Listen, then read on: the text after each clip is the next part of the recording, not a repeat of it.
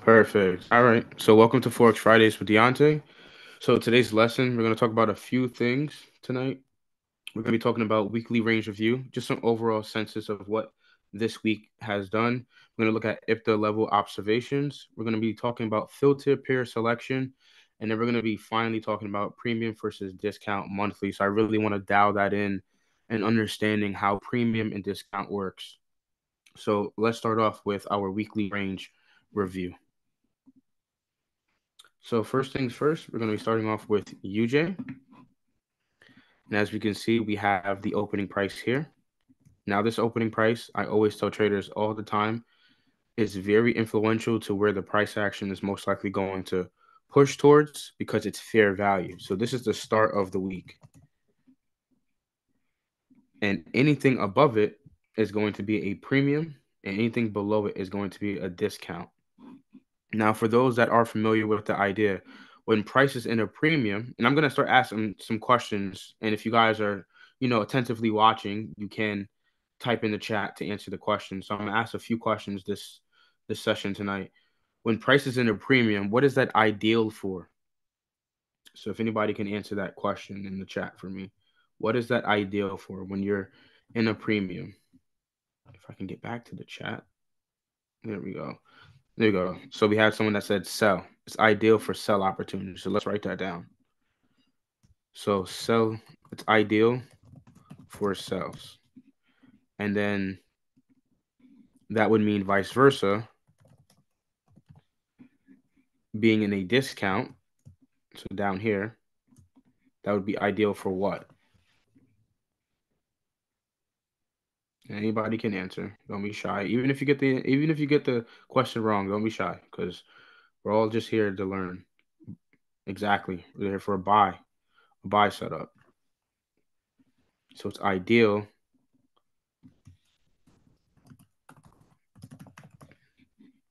It's like TradingView updated how they set the fonts and stuff, and I didn't get the memo.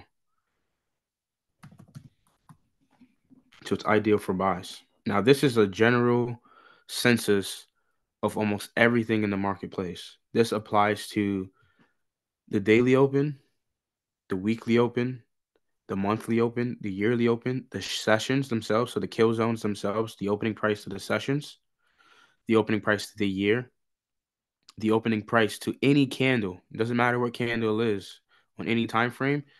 You're going to see this ideology be a fractal ideal on all time frames. So just looking at the market in its general census, let's get rid of all the trading events. Want to keep it really clean. Sunday. If you don't have Sunday, use Monday. Monday's opening price. So it's always going to be Sunday. So here you see on TradingView, that's a good question. 1700 right there. Sunday's opening price. That's the start of the weekly candle. When that weekly candle finally pops up on your screen, what time is it? And it's going to be right there. Let's get all the news events off the chart. And looking at this, we can see that Tuesday was a very volatile day. We can see how large it shot down and how large it went right back up. So you got to purge and revert.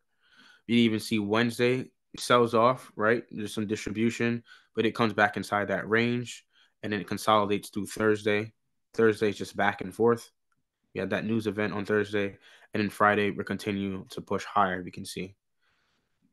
We are going to notice that price on Tuesday takes out Monday's low. Let's mark that off.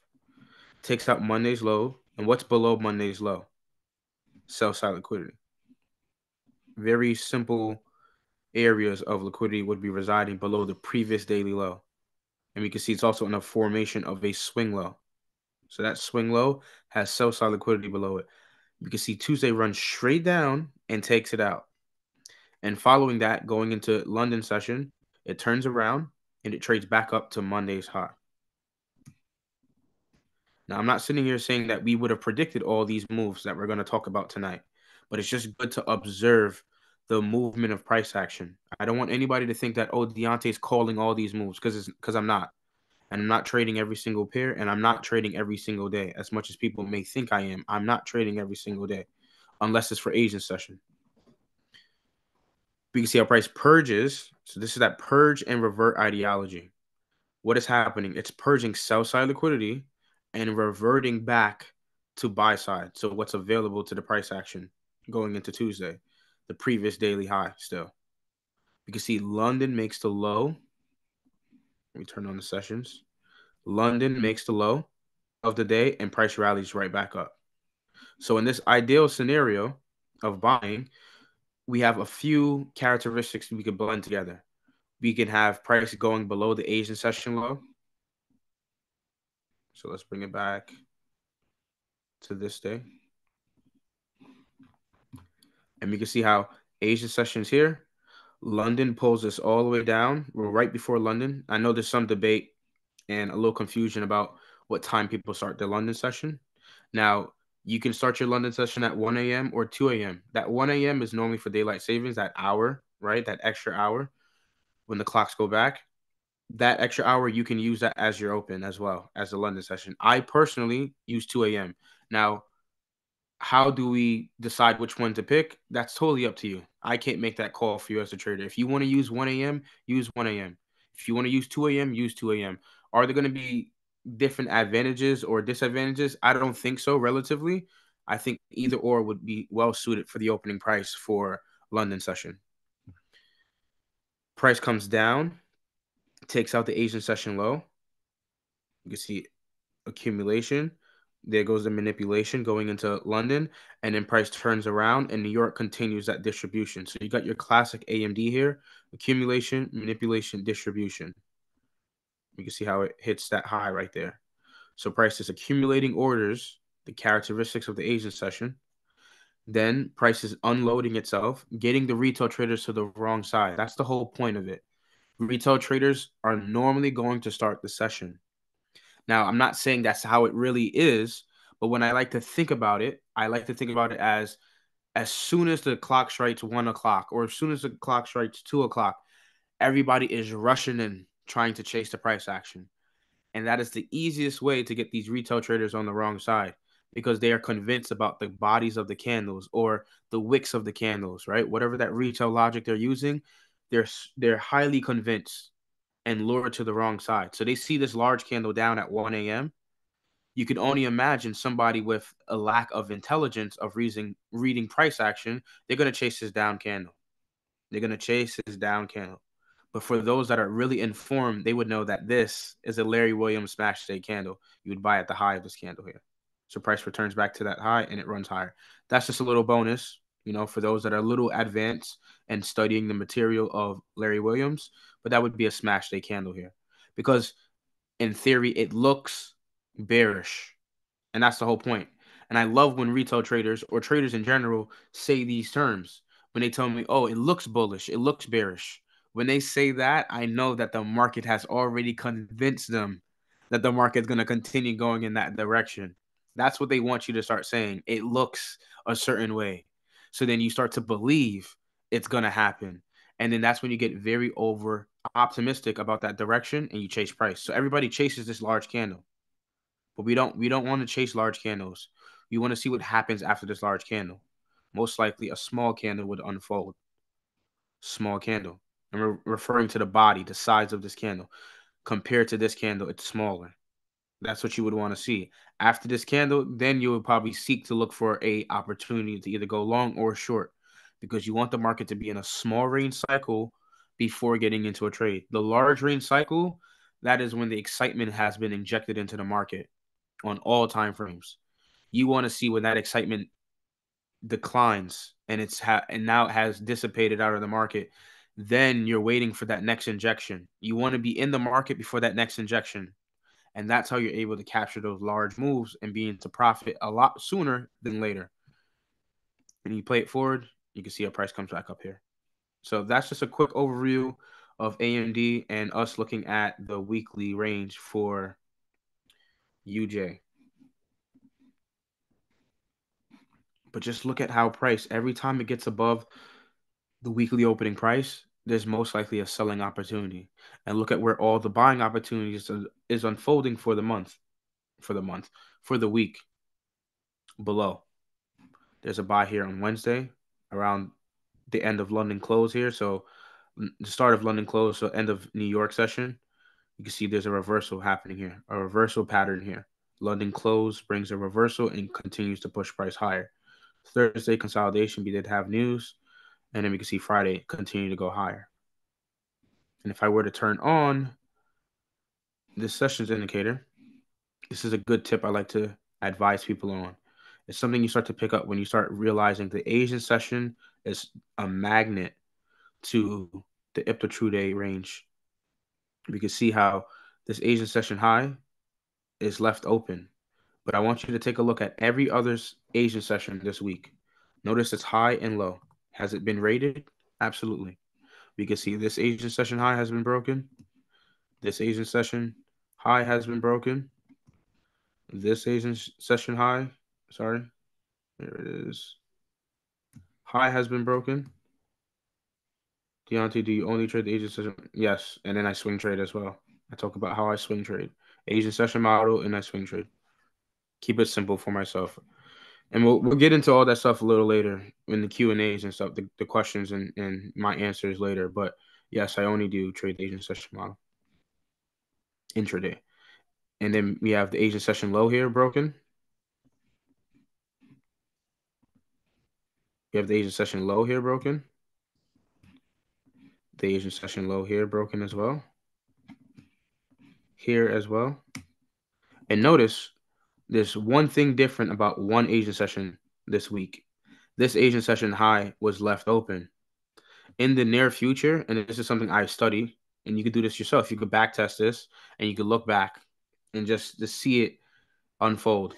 Whenever the market leaves a Asian session buy side or sell side liquidity pool open, odds are within the next couple of days or even the following week, it goes back to take it out.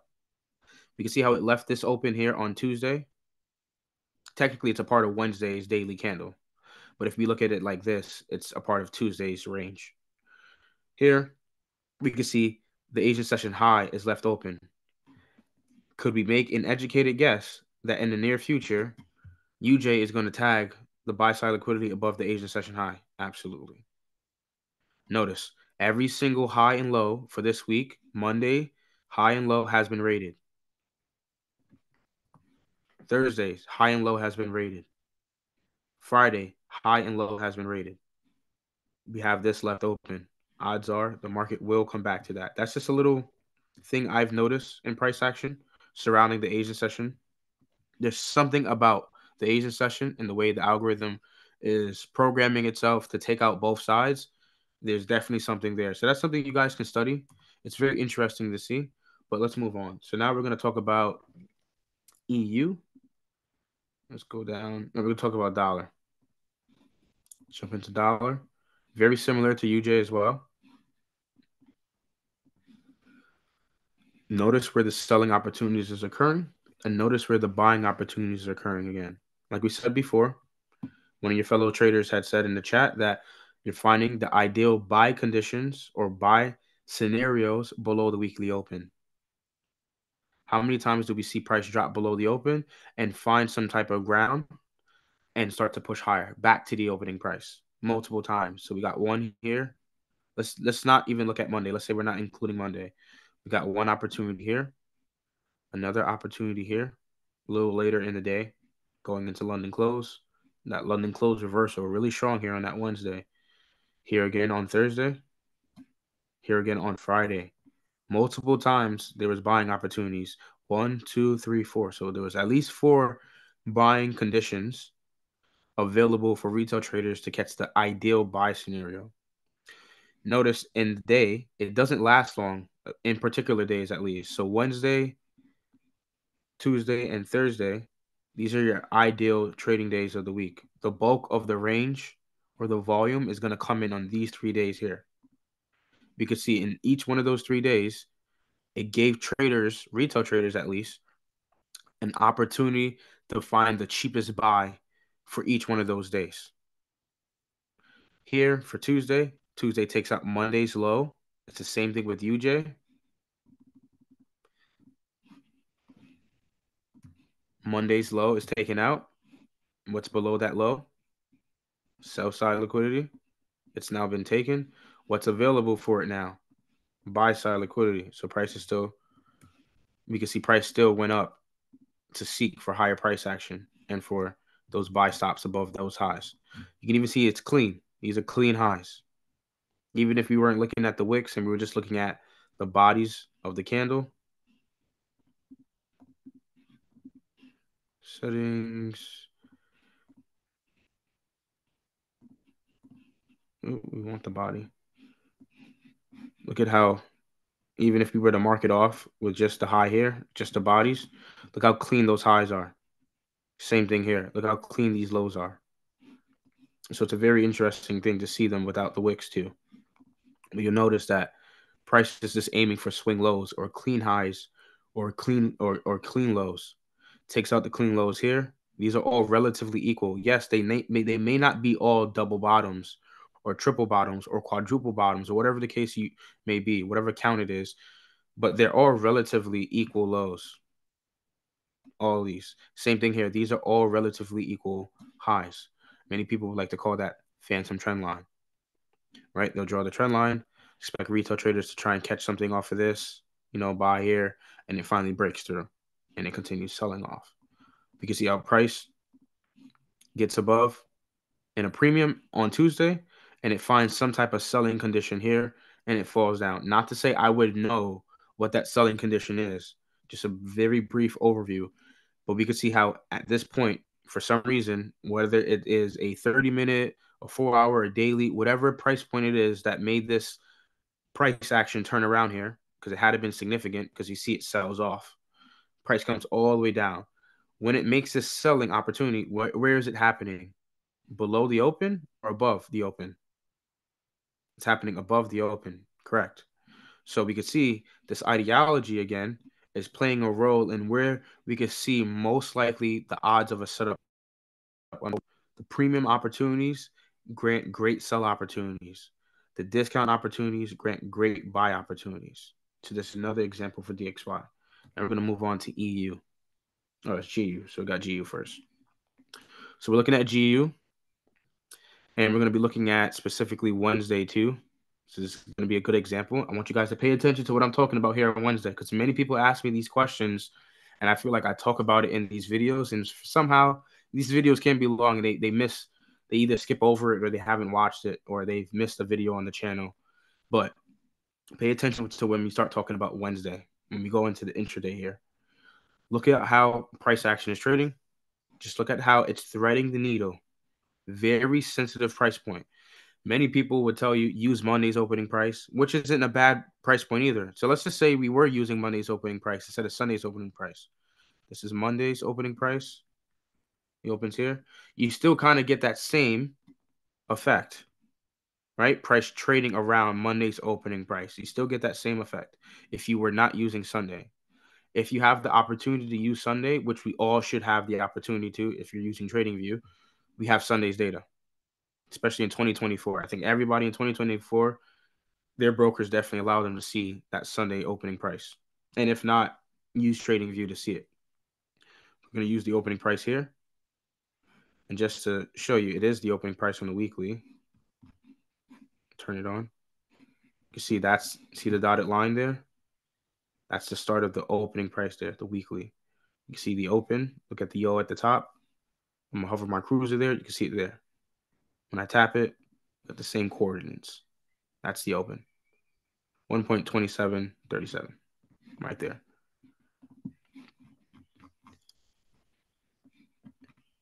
And we can see here, Tuesday does what? Tuesday comes up and takes out Monday's high. So it's inverse to what we just saw for UJ and DXY. UJ and DXY, excuse me. UJ and DXY took out Monday's low on Tuesday. But we can see here vice versa. This is the correlation aspect. I had a comment on one of the videos. Someone said, can you speak a little bit more about the correlations in pairs? And UJ and dollar are directly correlated. If dollar goes up, UJ goes up. If dollar goes down, UJ goes down. That's the general census to its correlation in code. Now, when it comes to the foreign exchange currencies like the euro dollars, so we're talking about British pound, euro, New Zealand dollar. What else we got? Australian dollar. Those majors are inverse to the dollar pairs. So UCAD, USWISSY, and UJ completely opposite. You can see it's doing the complete inverse to what UJ did and DXY did. DXY came down and took out Monday's low. But you can see here inverse, GU is coming up and taking out Monday's high. Now, that's a simple way to read the correlation. You want to see those markets breaking highs and breaking lows simultaneously, almost within the same time period or the same quadrant. You don't want to see them doing opposite things. So if they were both going high, let's say GU and UJ was breaking a high, we know that's a cracking code, and we have an S&T on our hand. They should not both be breaking highs together. One of them needs to be breaking a low while the other is breaking a high, and vice versa. That's how you know something is going on in the market.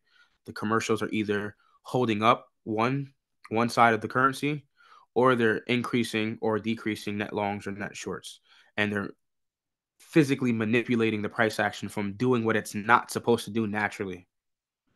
So price comes up, takes out the high, and where does it aim after that? Comes down, takes out sell side. It's a very simple idea. Purge, revert. And you're going to see this concept a lot because that's all the markets are programmed to do. It's chasing liquidity. It's trying to create liquidity, and it's trying to take liquidity. So in that method of taking out this swing high, it created a liquidity pool. Where is it? Tuesday high. While taking out, that's not the high. We can see the high of the day comes in literally at 2 a.m. 2 a.m. is the high on Tuesday during London session. And price sells off and creates a new liquidity pool, a new buy side liquidity pool. And then price comes down and takes out the sell side liquidity. And it also does what? It creates another new sell side liquidity pool. So the markets are primed and coded to take liquidity and make liquidity. Very basic concepts of the market. You're going to see it every single time, no matter in what way you look at it. It looks just like the Asian session model, right? It looks like if those that are familiar with the Asian session model, looks like the same thing, right? Take out a swing high. Some type of selling opportunity occurs here on the lower time frame. You find a short to target what? The sell side liquidity below the swing lows, right? Swing low here, swing low here. Price comes down, takes out the sell side liquidity. Now we're going to look at Wednesday. Now we're going to jump over to Wednesday. Now we're going to specifically be talking about Wednesday New York session. So this is the New York session model. The same way that you guys know me for the Asian session model, there's also a New York session model. And there's also a London session model. But we're going to talk about the New York session model first. Then we'll get into a London session model example as well. So we're going to look at one for each. So looking at Wednesday, go down to 15-minute. We're going to bring it back to Wednesday.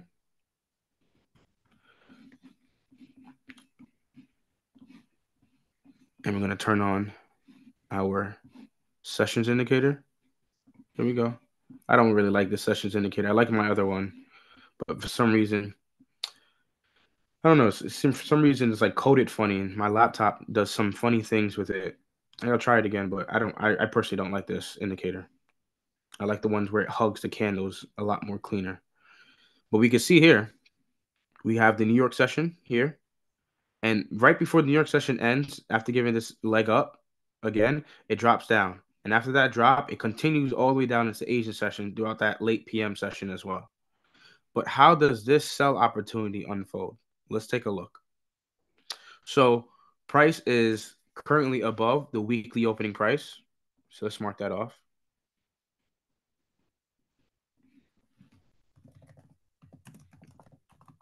We got the weekly open here. And price is above it going into New York session. So while it's going into New York session, we'll bring it back right before it starts. Price is above New York session. Now, disregard what we see here in London and Asian. We're primarily just focus on New York. I know we could look back and analyze those things too, but I want you to direct focus on New York session. That's it. Don't worry about Asian session low or the Asian session high. what happened in London. I just want to bring your attention to New York session. We're above the weekly opening price. Great. What does that mean? We're overbought. We're in a premium condition via weekly. We're above the weekly candles open at this point on Wednesday, go into New York session. We can also now see we have a liquidity pool between 5 a.m. to 7 a.m. So let's mark that off. So we have 5 a.m. right here. I'm going to call that just our buy side liquidity. And then at 7 a.m., notice we have no swing lows here. No swing lows. So what am I going to do? I'm going to take the lowest low I have here via 15-minute time frame on 7 a.m. on the 15-minute time frame. So right here. So I'm taking that. Let's go over to 10. So I'm taking the lowest low at the end of that session. And this session is called what? The London lunch to 7 a.m. That's a dead zone. You shouldn't be trading here at all. You should be either holding trades that you got prior to this session, or you're looking to scale out at this time period because you know that what can occur in this time period as a condition or a characteristic, a deep retracement, or potentially a reversal or even a consolidation, and even sometimes a continuation pattern as well. But because that market gives too many different variables, I opt to leave it alone, especially because it gives me a phase of consolidation. I don't want to trade the consolidation phase. I don't want to ever roll the dice. And this session for this day happens to land on the consolidation phase. It would have me really frustrated because price isn't doing anything. So I would completely opt out of trading from 5 a.m. to 7 a.m. I only want to trade inside the kill zones. So as soon as New York session starts, I have my liquidity pools. We got sell side here, sell side liquidity. Like I said, we took 7 a.m. because there's no swing low we have available that's unbroken. All the swing lows that did form in here, and we didn't even get one at all. Yeah, we didn't get a single swing low. So what are we going to do? We're going to take this swing low. I'm sorry, this low, which is sell side liquidity. We also have this swing high here, which is what? Buy side as well. So we have buy side here. So we have two buy side liquidity pools, and we got one sell side liquidity pool. And this is 10 a.m. And this is 7. There we go. So we can take all these off now. And I want to see it on the chart. There we go. So we got the London, and then we got the New York session.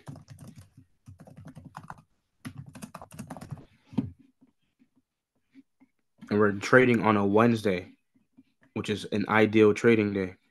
So there's a lot of things that I'm lining up here.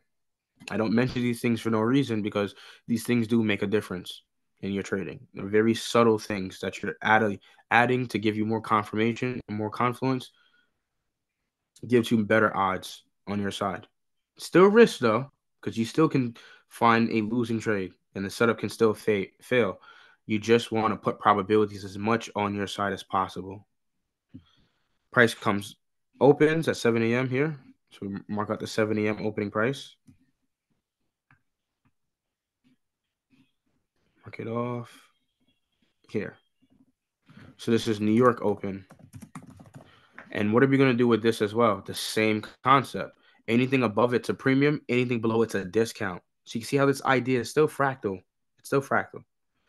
Then we can also take, as an addition, midnight opening price. So we draw this out, make the line more visible. So this darker line here, that's midnight opening price. And that same thing can apply here. So that's if the true day open at 12 a.m. noon, New York Eastern Standard Time. Price is now above that as well. So it's above the weekly open. It's above midnight opening price. And we're waiting for a sell opportunity because I'm jumping ahead. I'm already jumping ahead in my lesson here. Let me slow down. Price takes out the sell side liquidity here. But if we're looking for a sell opportunity, we would prefer price to sell above the New York Open. We don't want to sell below the session's opening price. We want to sell above. Monster. Yeah, this just threw me off. I'm sorry, guys. But I don't understand the logic here. If DXY gets stronger, should all other pairs go down? Shouldn't go down? But if I don't I gotta answer these questions after. Um we'll talk about the correlation later. Buy side liquidity is here, buy side liquidity is here. It just took out sell side liquidity. But if we're looking for a short because of the idea of being above in a premium, being overbought for the week and the day that we're trading on, we also want to have that confluence above the opening price as well. So we want to see price get back above the open. So let's see what happens. So price takes out the sell side liquidity. We'll play it forward. It finds a way to get back up to what? Buy side liquidity. So it purged sell side and it reverted back to buy side liquidity. At this point, it raids a 15-minute swing high. We also have one here. Make that red. Buy side liquidity is rated. Now, at this point, if we're looking for a short, we should be hunting for shorts now. Why? Because we're taking out liquidity pools and we're in a premium for the week, for the day, and the session. So multiple confluence here. We got a triple confluence. Premium for the weekly, premium for the day, and premium for the session. Now, the cause and effect that's happening here is we're rating buy side liquidity. And we know if the market is going to trend, it's only two ways. This is intellectual reading here. Two ways the market can start trending. It's going to fail to break a high, or it's going to break a high, then sell. Don't let that go over your head because this is where the intelligence comes in. This is where the IQ starts to come in. There are only two scenarios. Think about this. There are only two scenarios. There's not three, there's not four, and there's not five. There's only two scenarios for a bearish trend to unfold. The two scenarios are price fails to break a high and goes lower, or price breaks a high and then goes lower. Don't let that go over your head. It's a very simple concept. We broke buy side here. At this point, what would I do? Can I say it again? Yes, no problem. There are only two ways in a bearish trend, right? For a market to start trending bearish. What are those two ways a bearish trend can unfold? The first scenario, price fails to break a high and then it trades lower. That's one scenario. What's the second scenario for a bearish trend to unfold? Price breaks a high, then it sells. I love to catch the scenario when price breaks a high, then sells. I'm trying to catch the false break. Now you see where I'm going with this now. You have to pick your poison. Are you going to be a turtle soup trader, a false break trader, or you're going to be the trader that looks to find the mitigation block? Or is a trader that's going to look to see price fail to break a high and then continue to go lower? You got to see which side you would like to prefer. You guys know already that I prefer to be counterparty to those that like to break out. So for instance, in this scenario, price is breaking swing highs. What do you think retail traders are doing at this point? Anybody in the chat can answer this. What do you think as price is printing these green candles up like this? What do you think is going through the minds of retail traders? Exactly, monster. They're chasing price. They're chasing price. Exactly. Correct. They're buying. They're all buying. They're looking to buy. But I don't want to do that.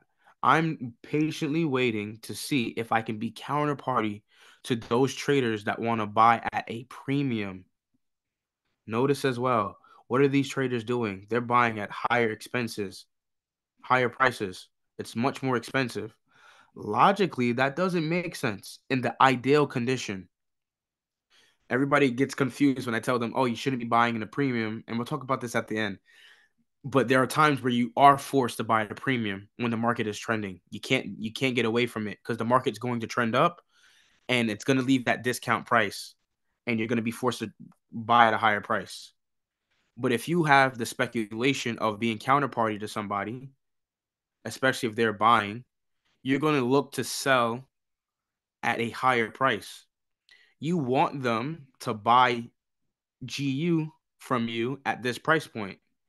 At any point, price is being above midnight opening price, weekly opening price, and even the sessions opening price, and you're a seller, you want the price action to go higher. You want the candles to move higher because you want to now sell it to some other trader. Because for every buyer, there's a seller, and for every seller, there's a buyer. That's how it works.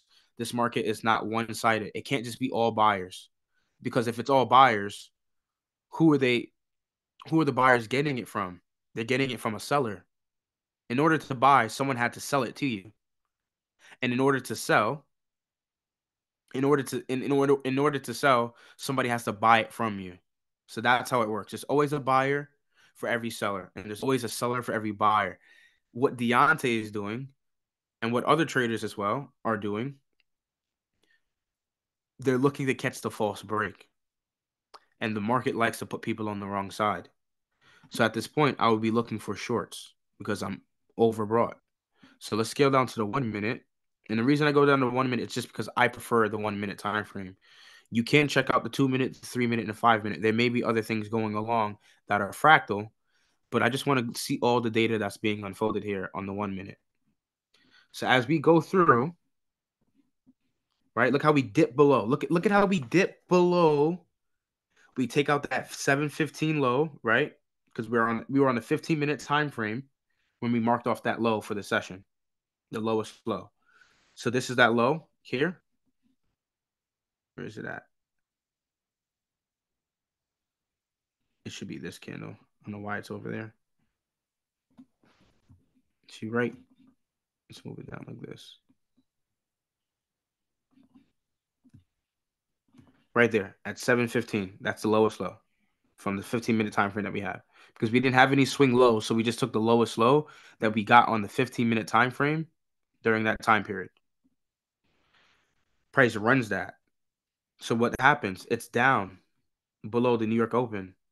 What's below the New York Open? What condition is below the New York Open? Is it premium or discount? Anybody can answer that question. Discount, correct. We're in a discount. So just looking at it from hindsight, you see how price gives a good opportunity for traders who were looking to potentially go long below the opening price. Yeah.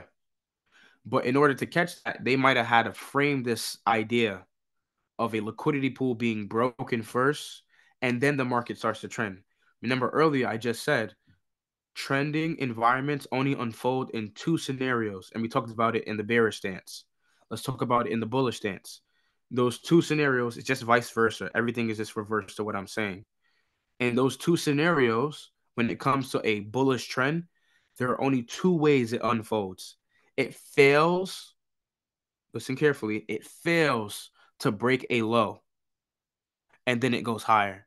That's our classic ICT mitigation, right? It fails to break a low, and then price trades up higher, breaking that lower swing high that it formed, or that higher swing high that it formed, and continue to trade higher. The other scenario is price breaks a low, and then it goes higher. Now, you guys know I like to take counterparty to those that like to sell on a breakout. So if I was going counter to all the sellers, what would I have done? I would have waited for a liquidity pool to be broken, for traders to think, oh, it broke this low. Oh, it broke this swing low. I should be selling.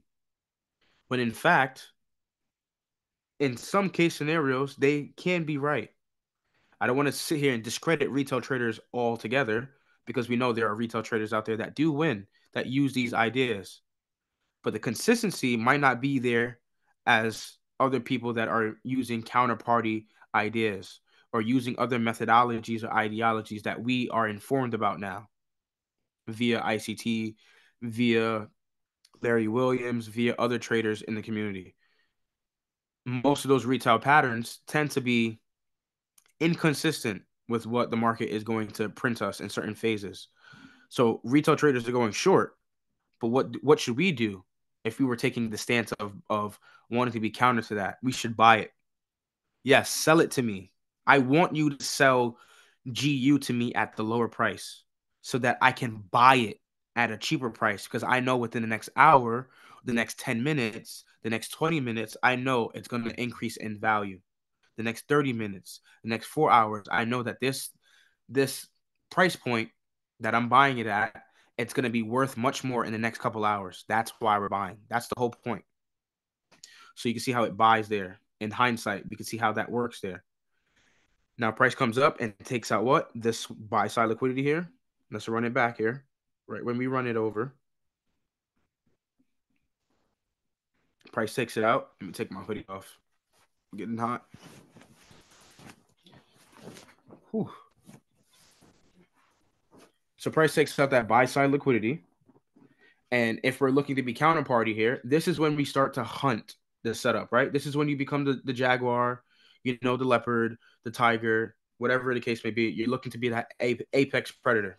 You're looking to hunt the gazelle down, the zebra down, whatever it is that you're hunting down, the deer down. You're waiting for that setup to form the best opportunity possible. So we're already in a good condition for sales at this point. When price gets right above the premium level and then breaks a 15-minute swing high, you have conditions start to slowly formulate for you. It's starting to show itself. But we need to wait for an entry technique. So let's see. We're normally going to wait for what? Either a fair value gap that breaks a swing low, or we're going to be looking for some type of smash day candle ideology. And if we have any, I'll mark it off here. And we're either going to be looking for a mitigation, potentially. We're going to be looking for a breaker, potentially, a volume imbalance, a gap, if even, all this to the downside. And we'll see what happens. So here we have no idea yet. So here, this could have been a idea for a Larry Williams smash day candle, because this candle closes above all these highs and price returns back to its low. So that could have been an opportunity there for price to turn around. We can see price comes right back up. And this would have been a stopped scenario here, right? We would have been stopped out here. But we're going to keep playing it out and see when that turning point occurs. So do we get, and I'm looking for my specific entry, that fair value gap that's breaking a swing low. So we're looking for it. We don't have any yet. Let's zoom in because I'm blind. You don't have anything yet like that, right? No fair value gaps here. We have a fair value gap here. Think about this. We do have a fair value gap here. We had one here too. Look at that. We had one here. Does it support price? And when I mean support, does it respect price? Correction. Does it respect price? No, it does not. Completely runs right through it. So that's a fair value gap I personally wouldn't take, even though we have that balanced price range. So you even have a fair value gap here, another one here. You have another one down and another one down. So you have 4 fair value gaps, 2 going up and 2 going down. It's balanced for sure, but notice price doesn't respect it here. I don't prefer this entry. Maybe other times it may be suitable, but in this example, it was not. We don't take that fair value gap, doesn't hold up. Let's find another fair value gap that's to the downside. We have one here. You have fair value gap here. Price even trades into it and gets a strong reaction down. So that could have been an opportunity. But does that opportunity last long? Let's see. Let's keep playing it out. It doesn't. Continues to pull you back into drawdown or wherever your stop loss is. And then we finally get back up to that buy side liquidity up here. Now we also have relatively equal highs on the left side outside of the lunch session. So this is the London high. So the high of the day is still in play and intact. That's London session. It's around 450, right? 453 between 5 a.m. to 450. You got the high of the day there. So price could still easily run over that high as well because it's still close to this buy side liquidity. It's all relatively equal. Just because price gets to this specific price point doesn't mean it has to stop there on the dime and turn around. That's not how it works. If the market is ready, it's going to change price. If it's not ready, it's going to continue to target liquidity until it has those orders booked up, ready to change. And let's keep playing it forward. Zoom back in. Do we have any fair value gap broken with a swing low? No. We also have a balanced price range again. Again, here we go. That whole concept. Everybody loves this concept, but I personally don't use it. Not knocking anybody, but look, we have that balanced price range, a fair value gap up and a fair value gap down. So this is rebalance. And in theory, what would this be signs of? Trapping sellers. Because everybody sees these large candles going up, up, up, up, up, up. And then it traps them back down. It traps them buying at a very high. You can even see classic ICT, sorry. Classic Larry Williams smash the candle. This candle, its close is physically above several highs, many highs. Look at where it is. So what does this look like? It looks bullish, right? That's what I love when I hear traders say that, because I know they're chasing price. I love when traders tell me that. I know they most likely just are convinced by the market, or they're about to be convinced and be overly optimistic about chasing these candles up. It looks bullish. That's what Larry Williams said in his book. This candle, it looks bullish. This one too. This one too. This one too. This one too. But if price were to get back down to its low, you could catch a lot of traders off guard. Because after this candle forms, and this is the 1 minute candle, let's say everybody's waiting for this candle to close, and then they're going to buy the next candle. Let's see what happens when they buy the next candle. It sells. And they're still optimistic, of course, because they look at this candle saying, it looks bullish. It looks bullish. Got to think about the mental psychology behind it and how the candles are convincing people to the wrong side. Boom. Larry Williams will tell you, this is your entry here. You would go short. He didn't place a stop loss in the book. Like I said, I can't relay all the information to you out of the book, because I read the book over once in a while to read a couple chapters to get familiar with certain models and find examples. This is one that was very simple. And he didn't give any parameters based on stop loss or take profit. Some of them were like day targets, like hold the trade for, because he was talking about this concept on the daily time frame. And I'm just here showing you it's a fractal idea on the 1 minute. It doesn't matter what time frame. But it's easier to learn these ideas on the daily because it's a larger portion of data that you're seeing. When you go down to the lower time frame, it's a little harder to see those models. That's why it's easy to learn all the models via daily, via 4 hour, via weekly, monthly, even yearly chart, because it's easier to find these ideas on the higher time frame and then to see how they're fractal on the lower time frame. So the same thing I'm showing you here can be shown on a daily candle. Imagine this as a daily candle that came all the way up and closed so high. And then the next couple of days, price comes back down to the daily low. And then a new trend unfolds, or a new selling opportunity is revealed. And you can see how price does sell off from that low.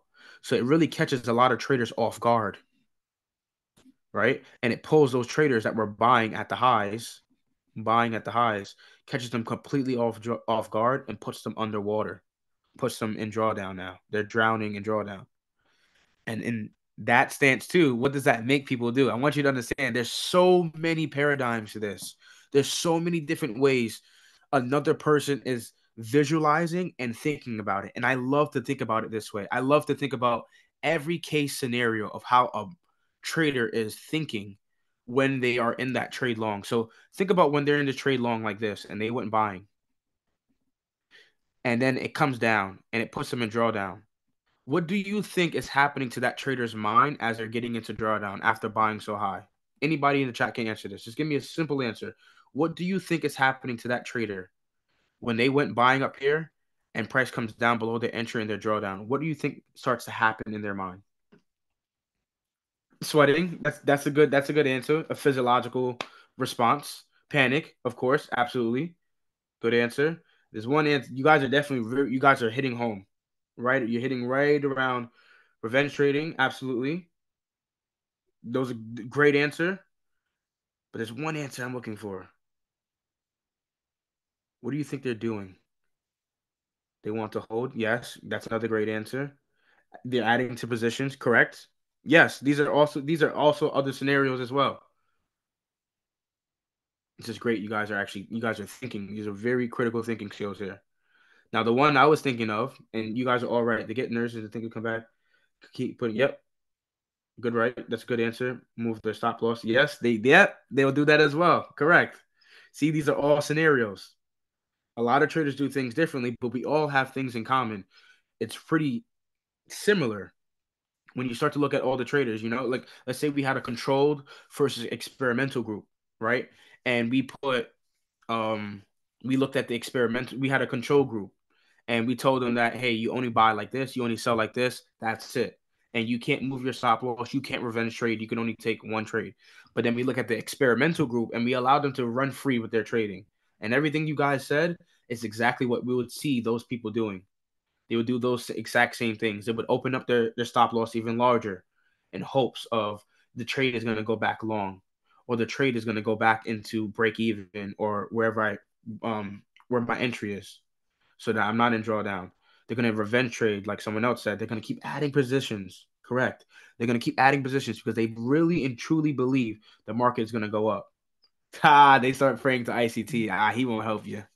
He ain't going to pay your bills, man. But enough joking.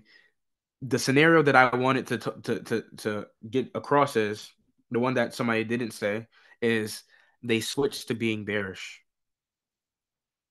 right? That's another scenario. So everybody was long, but then they start to lose, and their mind does what? You know what? Let me switch to being bearish, right? Let me switch. That's the one that killed me. And the reason I'm pointing this one out is because I was really a victim of this. I would chase price long, right, in my earlier careers because I wouldn't understand. I'm just chasing the price. I see it going up, so let me just buy. But as soon as I buy, it starts going down. So what do? I close my buys out, and I immediately go short. And then as soon as I go short, guess what happens again? It goes long again. It's like the market is truly against me. And it's as if the market makers are right over my shoulder, or they have a camera in the room and they're watching and waiting to see when Deontay clicks buy. As soon as he clicks buy, oh, we're gonna sell. As soon as he gets out his sell and he clicks buy, as soon as he clicks buy, sorry, I'm getting myself confused. As soon as he clicks sell, we're gonna buy now. The market makers are gonna buy. So it's almost as if you're losing every single time. The only reason that this happens is because people are too naive in chasing the candles when it's more than just the candles. Just because you see up candles does not mean the market will remain in that bullish trend for a long time. And most people are short-term traders anyways. I don't know a lot of swing traders or position traders. The average trader is a day trader or some type of scalper. So they're in and out of positions very frequently throughout the day. They're taking 20 trades, 50 trades, 60 trades, 100 trades a day.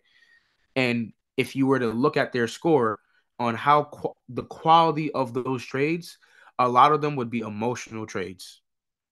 They're not sat behind sound logic at all. They're just taking trades based off emotions, or just based on pure direction of where they see the candles closing. That's not how it works, because you can get yourself hurt like this. You just see it going up and then it smashes right through. That's why Larry Williams calls it a smash candle, because the candle smashes all the buyers. It puts them in drawdown. Everybody that starts buying at the high, oh, that's so unfortunate for them. And it really feels like the market's against them. But like I said, that other scenario is that person might flip from being a buyer to then being a seller. And that's another scenario.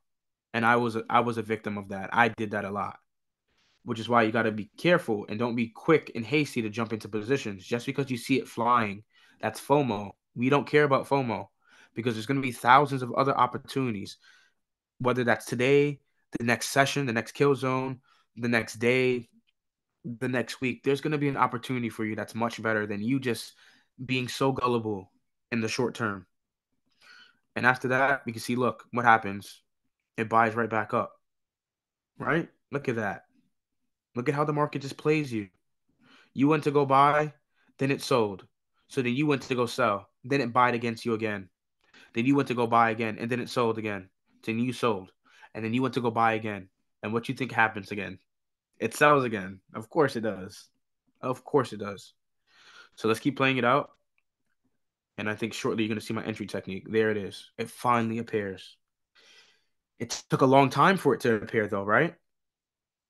This specific formation right here. Fair value gap. Swing low broken. It took a very long time for that to happen. Got to be patient for it. That whole time we were stalking it. We were stalking it from the first time it broke that 15-minute swing high. We were stalking it from this point here. So around 8 o'clock, 8:06. We were waiting for this entry to unfold. It didn't unfold until almost an hour and change later. Right? An hour and 30 minutes later, it finally unfolds. So you got to be patient. It happened very later in the session. Sometimes it happens earlier in the session. Sometimes it happens in the middle of the session. Sometimes it happens later in the session. You just have to be the tiger waiting for the gazelle to cross your crosshairs. That's it right there. That's where you take the shot. That's where Deontay would take his shot, personally. Like I said, you don't have to take my entry technique personally, right? You could find some other method that you find to be more suited for you, or something that your eyes can, articulate better. Because some people don't see the fair value gap. It's difficult, especially if someone's new to trading ICT. They don't see this formation. How easy I could just, fair value gap. Okay, let's draw it real quick. But that's the formation. At this point, what would I do? What would I do? I would look to go short. But where would I go short? You may ask. I would go short to at least, let's say, a swing low formation. Now, the projections can be anything you want. Just make it reasonable so that you actually have a great risk to reward ratio. Some things are unrealistic at times. But if you can see swing lows here, let's say we're on the 1 minute. Let's go on the 5 minute. Let's just go on the 5 minute, right? What higher time frame, right? Now I'm going up in time frame to find liquidity pools. What higher time frames, liquidity pools do we have if we're going to take this short? We have this swing low here. Let's just circle it. This swing low. What's below that swing low? Sell side liquidity. What's below these double bottoms here? What's below that? Are they double bottoms? Let me see. Yeah, they are. This is a double bottom. What's below that double bottom? Sell side liquidity. Another swing low. Sell side liquidity. Another one here. Sell side liquidity. Double bottom. Sell side liquidity. So you have projections. Because many people may ask, I don't know where I'm aiming my trade to. Look for the swing points. That's what the market's trying to target. We said it before. The market's primary goal, there's many primary goals, and they're all similar. They're all cousins or relatives or brothers and sisters. They're all similar. They're all one big family. It's all liquidity pools. And it's in the form of swing lows, swing highs, clean lows. That's what it's in the form of. And it's trying to target that. We can also frame another idea as well.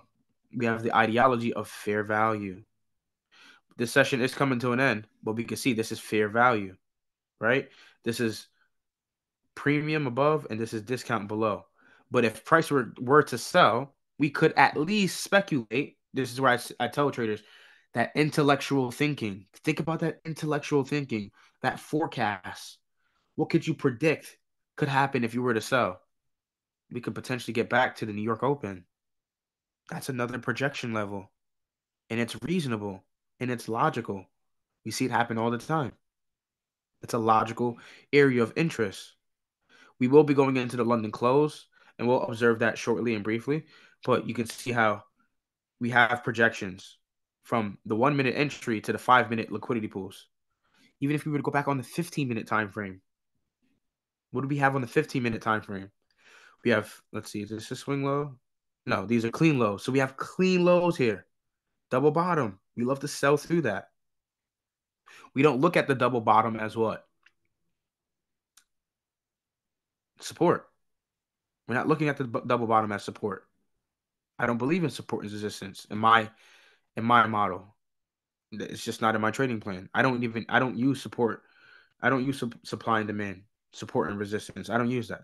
I use specific levels of highs and lows. Swing highs, swing lows, clean lows, clean lows, clean highs. Same thing here. Double bottom. I want to sell through that. Too clean. Too clean. So let's go back to the 1 minute time frame. Let's look at the entry. Once again, get familiar with this. This is the sell entry. We rated what? A 15-minute swing high. What is that? Buy side liquidity. BSL. That's what's been rated. That 15-minute swing high. Then we get this. After breaking that swing high, we get this. I'm not saying that it had to break the highest swing high in that dead zone to produce this fair value gap. Because this fair value gap here, the one that we're specifically looking for, it could have formed after breaking this first one here, but it just didn't. It just didn't. So that means we have to keep waiting. In the process of waiting, it happened to keep going up and breaking more liquidity levels. So this one here, it could have happened here as well, but it didn't. It continued to trade higher. It finally got this one, and it took a while. And then finally, it unfolded.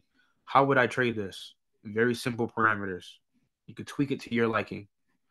I'm going to go for a one-to-one scenario, guys. Oops. Remember, somebody told me, Deontay, you're wasting your time. Just do it like this. So we're going to go 15 pips. 15 pips. There we go. 15 for 15. Or one-to-one. You're risking $1 to gain $1. So let's say in this trade idea, I have an account that is $10,000. And I'm risking 1% on this trade based on the lot size.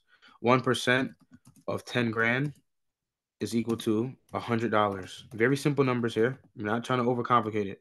So if I win this trade, what happens? I win.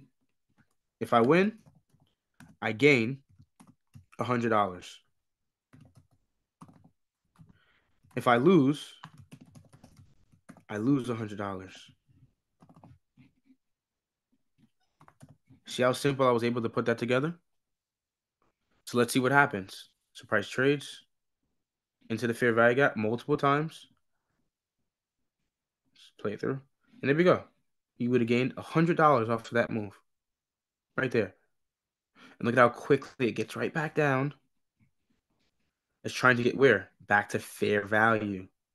New York session hasn't ended yet because we still have a couple more minutes to 10 o'clock here. But notice in this idea that I showed you, very simple idea. I don't over speculate the market. I don't over analyze it. Is this setup going to form every single day? Yes and no. Let's be truthful about it. Yes, it is forming every single day. However, it may not be forming on the pair that you selected to focus on that trading day. That's a whole nother ball game here. Because you may be only tracking two pairs that you want to look at for the day. Let's say you're only looking at EU. EU doesn't give the setup that we're talking about here, but GU did. So you happen to miss it.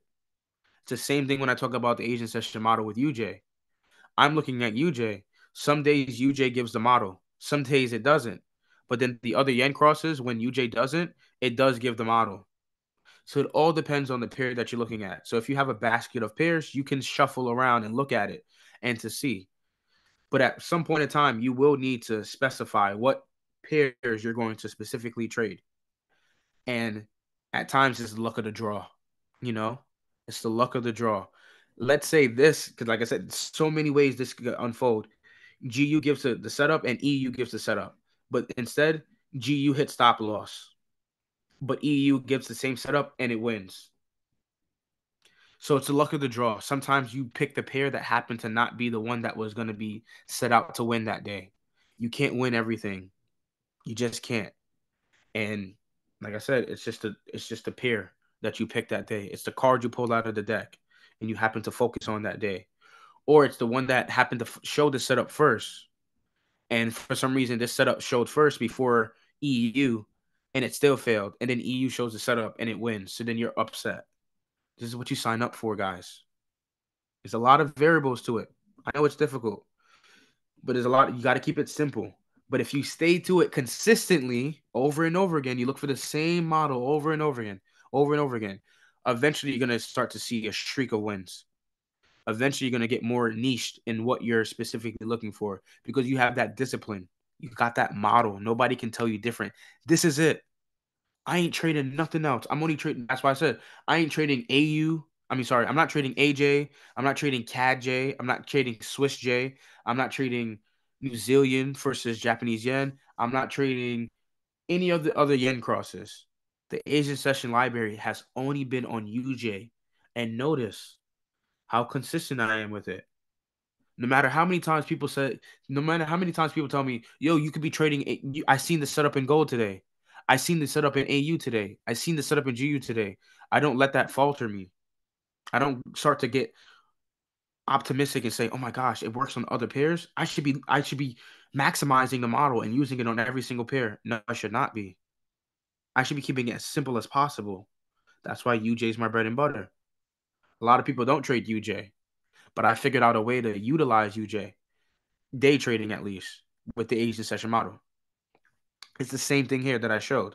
So you see this trade wins. What happens when you win this trade? You now go from what? 1% up in your account just off of one trade idea. Done. But then you start to realize people have poor risk management, which is why they blow through equity so fast. Instead of risking, let's say, 1%, some people are out here risking 5%. Some people are out here risking 6%. Some ludicrous numbers. And you start to see how quickly people lose live funds, how they failed prop challenges, how they blow their funded account. You see how quickly they lose the accounts just off of the angle of risking way too much per trade. It's the small wins. You can start to get a little, aggressive when you start getting on a hot streak, right? Let's say you get two winning trades back to back. For instance, let's see if I have it up here. For instance, let's say Tuesday and Wednesday, Asian session model, right? It's been outstanding. This model, this month has been outstanding for UJ. Let's say I take two back to back wins here, right? And I risk 1% per trade. So I gain 1%. Let's say 10 pips is 0.5%. So 0.5% here, and you can see you gain way more than 1% because it trades more than 15%, 15 pips. But let's say 10 pips is 0.5% of equity gained. So 10 pips, congrats. We got that. Another 10 pips and the next day, we got that. So that's 1%. Now, if I'm feeling, that I have the edge, I'm in my trading zone now. I know exactly what I'm looking for. I can that next day increase the risk to 1% per trade. Instead of risking 0.5% per trade, let's say I turn it up to 1% and I actually win. You're like, oh, wow. And that's a great opportunity. But as soon as you take that loser, that's when you need to check your risk again. You need to lower your risk by half. And if you lose that again, you lower that by another quarter, and so on and so forth, to the point where you probably can't lower your risk anymore, and you're trading with micro lots, and you have to regain that. You have to regain that ground with your risk to reward. And let's jump back to GU. But this is a simple idea. Simple idea. Where are we selling as well? I want somebody to answer that in the chat. Where are we selling? Where does this sell opportunity occur? Any answer that comes to mind. Where is this sell opportunity happening? Anybody can type it out. Premium. Bingo. It's happening in a premium. Notice the selection of trade. Look, I had to wait. Think about that. There's patience here. I had to wait hours for this to unfold. Day trading is not for everybody, because if you don't have the time to do this, you can't sit here and stalk this setup. You just can't. You literally can't. That's what I said. You got to make time for the kill zone.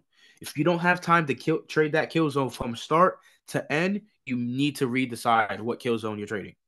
Because if you have work, right? Let's say you're a desk jockey, and you work a 9 to 5 corporate job, and you're at your desk. Most times they're not. Mostly every single time, you're gonna be stealing company hour, right? And your manager or your supervisor, or whoever who's managing you, isn't gonna like that you're on TradingView on their laptop on their company time, and you're getting paid to trade while working there. No, you're there to make money for that company, right? And perform whatever skill and duty your supervisor, manager, or boss told you to do. So if you can't sit here and trade 7 a.m. to 10 a.m., how do you think you're going to be able to capitalize on catching something like this? You're not, because you're most likely going to sit here, you're on your computer, you're at work, and you're going to probably chase something along the lines here. Something's going to frustrate you. And plus you're either dealing with clients at work, you're dealing with emails at work, phone calls at work, you're talking to other coworkers. You just can't do it. You just can't do it. So it's bigger than getting onto the charts. You see how It's not even getting to the chart first. Is do you even have time to get to this chart? Some people don't have the time, which is why you see me mainly focusing on Asian session model. That's when I have time. I have things I gotta take care of. I got farmland to take care of. I got content to make. I got to answer DMs. I got to answer questions on YouTube. I got to answer this. I got to teach family members how to trade because that's a goal of mine, you know? I got to teach my girlfriend how to trade because that's another goal of mine. So I have to make time for those things. I don't have time throughout the day to trade New York, to trade London, especially London because I live in New York. And in New York here, London is when everybody's sleeping. That's right after midnight. I can't trade that. So what is my availability? It's 8 p.m. to midnight. I have that time. And as soon as midnight passes, I'm going straight to bed. Most times I don't go to bed because I'm here trying to help other people around the globe, you know? While I'm going to bed, they're waking up and that's their free time. So I have to kind of there's a give and pull, you know? Sometimes I stay up late so I answer questions for people and have these Zoom calls with you guys at late nights like this. So it's a give and pull depending on your situation. But you got to be able to be available from the start to the end of the session. This is even before you start trading. What is your life schedule like? What's your day-to-day activities? If you don't know that, get it in line, get it in order. Get it in order. It's crucial. That's crucial before you even touch the chart. Before you start reading price action, you need to tell yourself, can I commit? And if you can't commit, I think you need to reevaluate the time periods that you're trading in. Or you potentially reevaluate the style of trading that you're using. You need to find a model that suits your lifestyle. And for most people, the biggest and general answer is swing trading. Anybody can swing trade because especially if you're swing trading on the higher time frames and you're risking very small equity, you can have a chance to make something out of the market.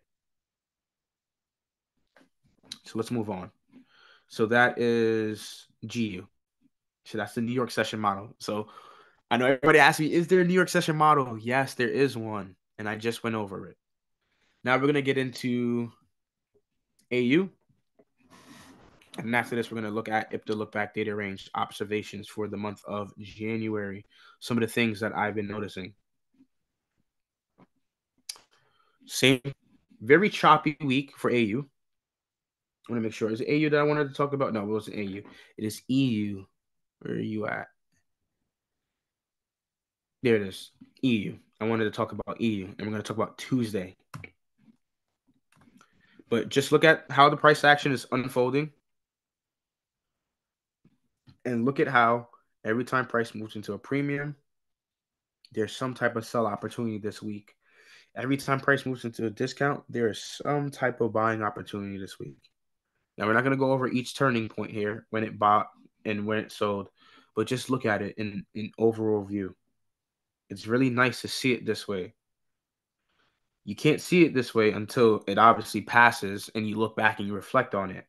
But that's how we start to gain experience. That's how we gain exposure. We need to expose ourselves to these ideas so that when the next week comes along and we're able to take a certain stance, we know how to look for certain setups and when to look for certain setups and what should be unfolding. What's the course of action? Step one, this. Step two, this. Step three, this. Step four, this. Step five, this. Whatever, how many steps it is for your model. And then boom, entry. What are the steps that lead you up to the entry? You got to reverse engineer it. And that's what I like to do. What when that market gives that turning point, how does it do it? Reverse engineer it. Where did it come from? How did it get here?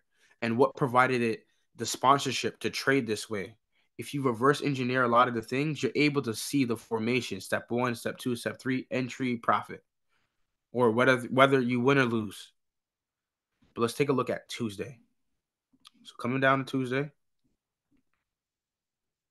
I'm gonna jump down to the 15-minute time frame. And we're gonna mark off the session. Yeah. So going into London, let's go like this. Right before. We have once again the weekly opening price. And I'll get to the questions a little later because I don't want to just keep stopping. Sometimes it kind of flusters me. We got the weekly open. and we can see prices above the weekly open. So we're at a premium for the week. Let's note off the opening price for the IPDA true day open. We got that here. Let's make that more apparent. That's midnight opening price. So we got that acronym MOP. The same thing for weekly open is the same thing as SOP, SOP, Sunday opening price. It's interchangeable. Weekly opening price and Sunday opening price is interchangeable because they are the same thing. And then we also have 2 a.m. opening price. Let's draw it out to 5 a.m. It's the end of the session. Let's draw it out like a little later, maybe to 7. So we also have London opening price.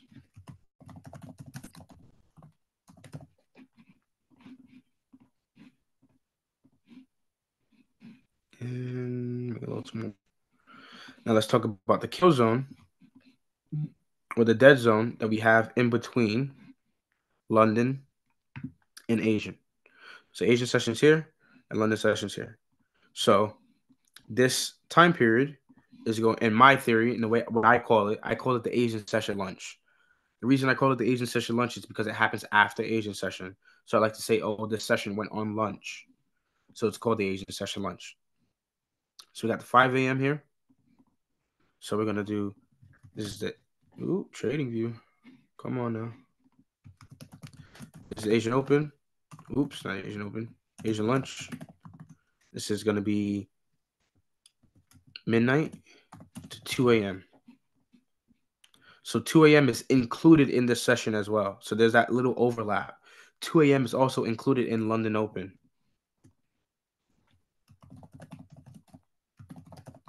And like I said, I start London session at 2 a.m. If you want to start yours at 1 a.m., so that's preference. It's all up to you. So at this point, I'm looking for my liquidity pools that I have. It's way too far. Let's get this closer. That we have here, just going into 2 a.m. So some liquidity pools that we have this as sell side liquidity.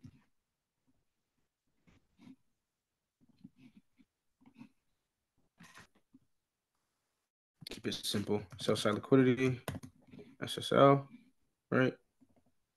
I'm going to go bottom, put it in the middle, bottom center. Sell side liquidity here. We also have another swing low. Let me double check. Yes, this is a pip low. Ooh. This was a pip lower. That's 16. The other one's 17. See there? It's a pip lower. There we go. Get that swing low. And then after that, we don't have any other swing lows here available. We have this swing high here. Why am I not taking this swing high? Can somebody answer me that question? Why am I not using this swing high here for buy side liquidity? Thank you. It's already broken. Correct. So I'm not using it. It's already been exhausted. It's been broken. So we're going to completely ignore that. Not to say it can't still be reused as another PDA, right? An old high. Because we could look at this market in many different scenarios and different viewpoints. But it's been broken already, so we're not going to take it.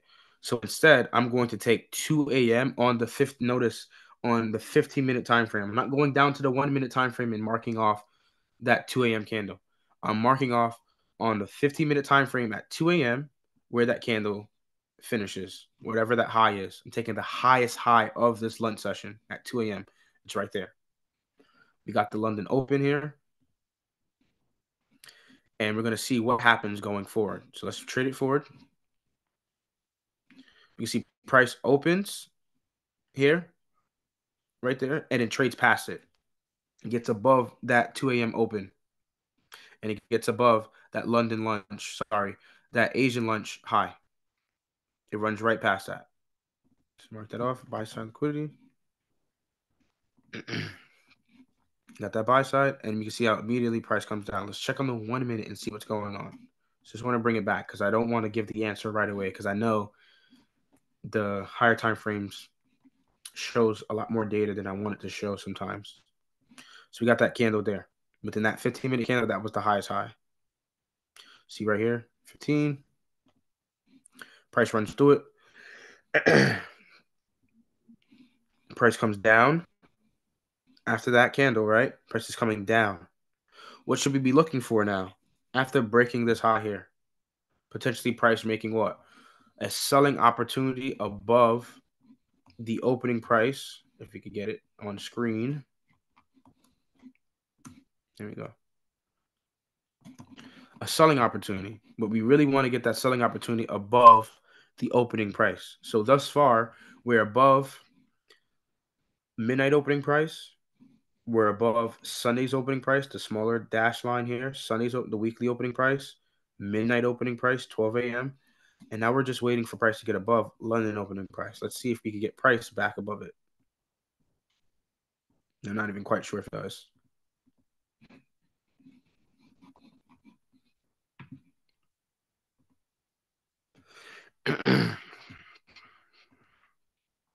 Play it all the way through. You can see how price gets right back down to sell side liquidity, even these clean lows. But looking at it, we don't get that ideal sell condition. Now here we have some things to talk about again. We don't get that ideal sell condition, but do you see how traders were forced to sell at a discount? We still have that entry technique. It's hindsight. I wouldn't have taken it because I don't want to sell in a discount. But you can see how traders at some point in time, it's a double bottom, doesn't fully fit the rules of what we're looking for here because it's a double bottom. But you can see how this runs through these clean lows here. Boom. And price trades right back into it. So there's some type of selling opportunity inside this fair value gap. This block. And then price continues to sell down. And where does it sell? Right back down into sell side liquidity. Right into it. So what's happening here again? Purge, revert. It doesn't change. The kill zones themselves are doing the same thing. All the kill zones are looking for this similar fashion of pattern. Does this pattern unfold every day? Yes and no, because it all depends on what pair you're looking at. You may be looking at EU and it worked, but then your buddy over there is looking at GU and it didn't give this setup on Tuesday. This clean PDA, right? The way the market is moving this way, price is going up and then coming down. Great price action. Most times you would want this ideal movement in price because it's very easy to catch the sells and to also scale into those sells, right? Find a way to pyramid the trades even lower. So even though you got one, let's say, like I said, it's not the ideal sell, but it is a sell condition. Granted, this is a sell in a discount. Is there other ways you can pyramid sell this again? Absolutely. Where do we have another fair value gap to the downside? Here. Price trades up into it and it sells off again. Right? Instead of taking this lower swing high. Sorry, I thought that was a fair value gap to the upside. My mind is fooling me. I need to zoom in. This fair value gap here, look how price respects it, sells off, and then taps right into sell side liquidity. Now, if we were just looking at it, just to get some numbers on it, some perspective, that's 11 pips. 11 pips. Not hard to get. It's the same idea, just wasn't the ideal sell condition. But notice I'm showing you the same ideology. Wasn't exactly what we would want from the model, but it's very similar. Nothing changes. And I want to play it out just to see what else happens. Then it even targets what? The other sell side liquidity. It just keeps trending lower, lower, lower, and lower. And how did this sell opportunity start? How did this bearish trend start? What's that one scenario that I was talking about? Can somebody answer that in the chat for me? How did this scenario start? How did this bearish leg start? Out of the two conditions we talked about. Exactly. There we go. It broke a high. It broke a level of liquidity pools. It broke a level of buy side liquidity. And then it sold off. The other scenario would be like this. Price comes up, fails to break the high, and then it continues to go. There's a mitigation, and then price continues to sell off. And that's what would happen there. Instead, you probably get the breaker, right? Price comes up, comes down, goes right back up into it, and then it sells off. So you got that mitigation or you got that breaker idea. So that's how I love to see and think about how trends unfold. And let's play it out to the end of the session. Let's keep playing until we get to 5 a.m. So you can see how that whole London session was trending. Even though London is now in a discount, notice how it continues to offer sell side, continues to offer that sell off, that distribution, even though it's below London Open, because the idea has already been formulated and the market has already made up its mind on where it's going. It's now targeting sell side liquidity. It no longer is seeking to buy cheap. It's not. It will later in some other due time. But in this time period, we could see it already found its best sell up here and then sold off. Selling conditions don't last often, right? Granted, it's hindsight, but we could see how long did this premium setup last? Was it long? Was that sell opportunity long at all? Right? Granted. No, it was not. It was very short lived. Traders would have had to been on their P's and Q's for this because it quickly does it. It does it around in 20 minutes into the session. It already said I made the high of the day or the high of the session, and I'm going to sell. If you're not paying attention to subtle things that are happening here on the lower time frame or things that are happening on some of the higher time frames where you're basing your liquidity pools around, you're not going to pick up on these things. And you're definitely not going to pick up on those things if you don't know daily draw or bias. Now, sometimes these models can be a no bias idea. And sometimes you can formulate this into a trend bias idea as well. And it works hand in hand. So if you're looking for a sell, if you're looking for EU to go lower, this is a scenario that you would look to find for that day, that trading day. And if we look at it even further, we're above the Asian session high. We're above the Asian session high. The Asian session low is still intact. Though Asian session was pretty trendy, we can see how London comes up above, brings it all the way above the Asian session high, and then the ideal sell scenario occurs above Asian session high. These are characteristics you have to start to pick up when trading. On those bearish days, how often do we see price move above the Asian session high, then sell? Pretty often. On those bullish days, how often do we see price move below the Asian session low and then run back up? Pretty often. Now, it may not be as clean to the T in the way you may formulate it in your head, but just grasp the concept in your head or the methodology in your head so you understand exactly how to play it out if the chance comes by and you are able to take that shot. So that's our weekly range review. And next topic we're going to talk about is if the observations. If there's any questions, let me know. Let me just go back and check the chat briefly. Excuse me. To make sure I answer some of the questions before I move on. And just scroll up. So can you do USD round the year with very low risk, right? I'm not sure. This person's name is Online Practice. I'm not sure what you mean by that, my friend. About using UJ round the year with very low risk, right? I'm not sure if you're saying, can I trade UJ all year round? Yeah, I can. If I'm only using the Asian session model. But I can use it, and this is where expertise comes into play, like the hours you put behind trading. Technically, I can use any pair because if I understand how to read daily bias, I should be able to capitalize on trading. Any comments on gold in general? Um, right now it's still teeter tottering. It's just like GU. It's been up high. It's still pretty high. And we'll talk about it as we get into the videos. But if dollar's gonna rally, of course I'm gonna expect it to go lower. If gold doesn't go lower, then there's some type of S&T diversion. There's something underlying happening in the market. Then maybe gold overtakes and rallies, and then EU, GU, NU, all those go back bullish. UCAD, USWISSy, UJ, they all switch back bearish. With this model with gold, it doesn't matter. It doesn't matter the pair. You see it in gold all the time as well. Not all the time, but you'll see it frequently. Some people can attest to it as well. Um, I'm not going to go looking for one right now, but if you take the time to look back and reflect on it, you'll see the same ideas unfolding as well. Like I said, it doesn't matter the asset class.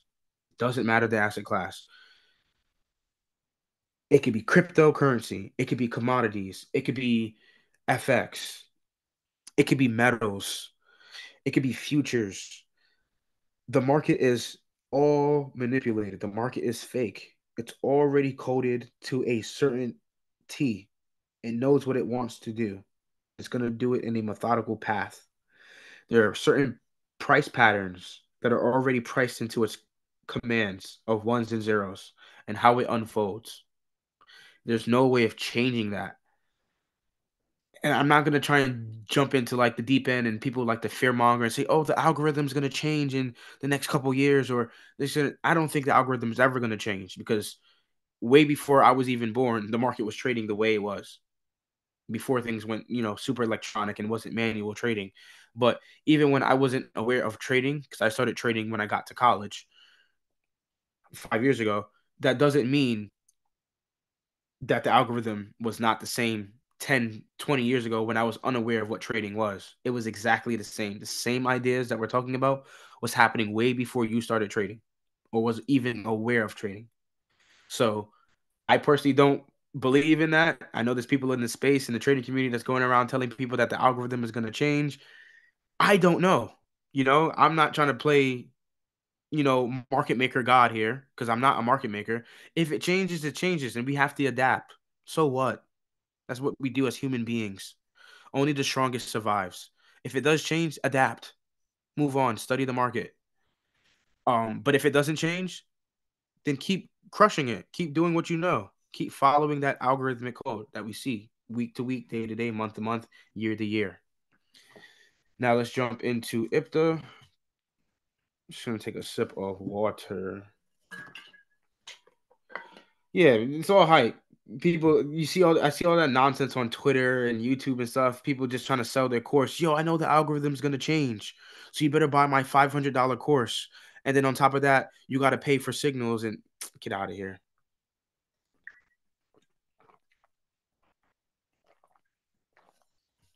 All right, all right, all right. So if the look back data ranges. Now, this might be something that a lot of people may know me as or first were introduced to me as because I'm somebody that posts a lot about it. I post frequently about this idea and I use it pretty frequent. I use it all the time when in my training plan. It's a part of my training plan. That's a thing. A lot of people they see that I don't use certain things and they ask me like, "Yo, you don't use this?" I'm like, "No." Do you ever see me talk about it? Then I probably most likely don't use it. But if you see me talking about it on a day-to-day consistency or a month-to-month consistency, that means I use it and I really like it and I'm rocking with it. And I've been rocking with if the look back data ranges for a very long time. Real knowledge public will never search that. Yeah, of course. It's gonna go over a lot of people's heads. Unless you tap in and you figure out you come across my page, then you'll know. But if you don't know, you don't know. And I respect everybody that supports me and I respect everybody that follows me and asks questions and challenges me to do better and challenges me to be, this leader, kind of not trying to say I'm a leader to anybody, but like try to be motivation for other people and to be a good role model at least, practice what I preach. I want to show exactly what I'm preaching in these examples every single year, month to month, day to day, session to session. I want to be able to provide that for you guys as well, which is why I do this. I'm tracking the model so that it's not all bluff. I'm not just this random guy that says, "Yo, this model is 70%, win rate," and I have no data to actually show it, and I have no trades to actually show it, and I'm not taking the trades myself. No, I take the trades with you guys and I share it with you on the Telegram channel. I don't want here to be, "Oh, you made up this model and there's some skepticism behind it. I don't want anything to be skeptical. I want you to know that I walk through it with you guys too. I'll hold your hand through the whole process. Step one, step two, step three, entry, and there we go. Win or lose, we still believe in the model. Win or lose, and so far, not to sidetrack, this model has been outstanding. Let's just highlight that right now. Out of all the days, and I think I got every single day here, every single Asian day, unless I missed a day. And there's no Asian session here on Friday. I live in New York, so I know the times or days might be different. But on Friday, there's no Asian session, so it's only Monday, Tuesday, Wednesday, Thursday. So that's why you don't see any Fridays here. And out of all the days so far, and I think if I did a good job tracking this, I have to go back and see if I missed any and then put it in here. But I think I have been really consistent and been on top of myself and being disciplined. Only 2 days were losers. All the rest were winners. So far for January, this thing has a pretty high win rate. And I haven't been tracking the model long enough for a full year. I only started tracking this model last year, late. Let's say I really started tracking it seriously my birth month, October. And then I started tracking it, and then a lot of things started coming up, started getting land, and trying to work something out with a new farm with my business partner and stuff like that. So I wasn't able to be consistently on top of trading, and I wasn't able to put out a lot of daily tracking videos last year. That's why you saw there was a lot of inconsistency with me there, but a lot of things in my outside of trading was going on. A lot of people's like, "Oh, you're not posting a lot," because I'm like, "Hey, I actually have a life outside of trading too. I have other things going on," and I try to make best of what I can do. And I had to figure out my life schedule so that I can make sure I have time for you guys as well and for the community. But model overall, only 2 days hit stop loss. And I want you to think about this. When price hit stop loss, it was only either a 1% risk or 2% risk. Everything else, all the winners were 1% gains or more. And some of them are unrealized gains. So, for instance, not saying that I closed out at 15 pips, but generally I'm telling people take profit to close out your trade at 15 pips. But if you don't take that advice, excuse me, if you don't take that advice and you have a trailing stop and you're trailing your stop loss, you can see how you can potentially reap more benefits into that trade. And the asterisk here just means that this price is still in unrealized gains. So this could be 100 pips. This could be 200 pips. I'm not going to calculate that till the end of the month to see how far the trade went without coming back to hit that stop loss. When I put the max TP, or I mean the max profit, when I wrote all the numbers in, that means price did come back to the original stop loss. So I write that off as the max amount that price went before returning back to the stop loss so that no one's confused. So you don't know these things unless you actually hear it from me and you actually ask me. Um, but yeah, all these would have just been 1% losers, and everything else would have been at least a minimum 1%, or let's say even 0.5%. Minimum 0.5% gain. And look at how sometimes it trends more than 0.5% of returns of ROI. So it's pretty outstanding. Not to say next month, like February. February may not give the same results. It should give something similar. But as we track the data I just can't wait to track the full year so that I can look back and say, okay, we know UJ and this model is very great or has great results during January. Or we know that December, right? Or whatever month, in last year, December was horrible. December was horrible for this model. I'll be honest with you guys and truthful. December was very horrible for this model. Was not good. The last month of the year, December, you can find trades, but it wasn't as consistent. And I just didn't like it at all. There was a lot of stop losses. It was a lot of no entries. A lot of the entries did not form at all during December last year for UJ. But when we go through this year, we're going to be able to calculate um, which months may be preferred to use the model. So this you can't get here until somebody actually puts the work in. And I'm trying to put the work in so that we have a better idea for the community on how this model can be used. And don't just take my word for it. Take the trade yourself. Open up a demo account and try it out yourself. Everything that I'm talking about, open up a demo account. Or if you don't open up a demo account, back test it. Just look at it. and study it on your own. So IPDA look back data range. So the whole idea and the thought process of it is the market is coded and it's using certain pivotal moments in its past to project future price action. Because how else is it going to be able to determine what levels it's going to run to, what levels it's going to purge, where to stop, when to accelerate, when to slow down and consolidate?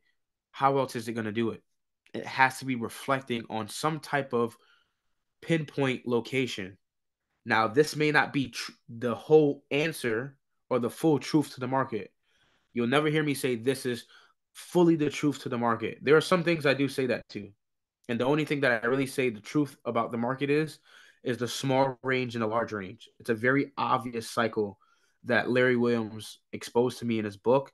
And I was like, wow, the market does go from small candles to large candles on any time frame. And it's really easy to see it on the daily. When you get a very tiny small daily candle, and then all of a sudden after that small daily candle, you get this humongous large candle. You can even see this is a great example right here. Look how small this candle is.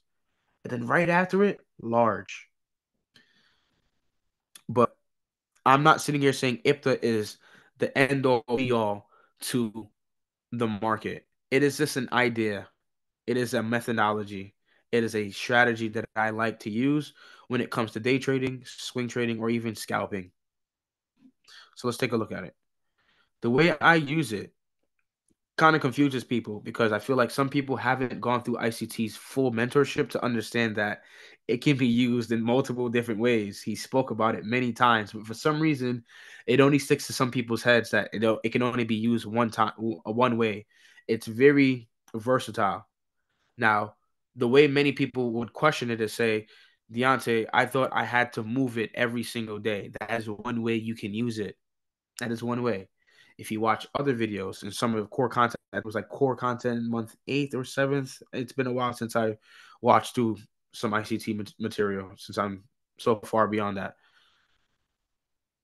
You'll see when he first introduces it, he talks about how price you start at the beginning of the month and you look back a certain amount of days and then you cast forward a couple days as well. That's how I use it, and that's the only way I use it. If you want to use it and move it along day by day, it doesn't really make a big difference, in my opinion, because you're still getting within the same region of data pool. If you want to be honest about it, you're still going to be within that same parameter of 20 days looking back, even if you shift it one day forward. It's not a big shift.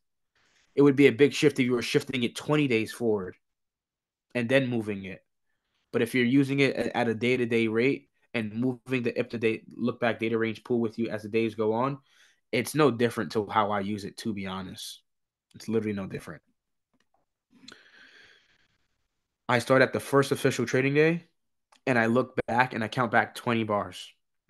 So I count back 20 bars on the daily time frame, and that's going to be my 20-day look back. I count back another 20 days, and it's going to be 40. I count back another 20 days, it's going to be 60. So we have 3 quadrants broken down into 20 periods. So increments of 20, 20, 40, 60. Then we like to look forward 20 days. Why are we breaking down the market in 20 day or 20 bar quadrants? The reason is because when we study the market, generally every 20 days, the market is going to make a new liquidity pool and target a new liquidity pool. Let me say that again. Generally, every 20 days, the market is going to be looking for a new liquidity pool or creating a new liquidity pool. Or within that 20-day span, it can be accumulating buy side orders or sell side orders. If you take a look at this 20-day quadrant here and this 20-day quadrant here, you can see it was consolidating. So for the month of October in 2023, you can see generally the market was consolidating for those 20 days until at the end of the month we get that large move up. Get that false break here, price runs up higher. Same thing here for November. November, we can see price was consolidating at one point. It runs all the way up, then comes back down inside its range, comes down, runs back inside the range, consolidates. It still closes down.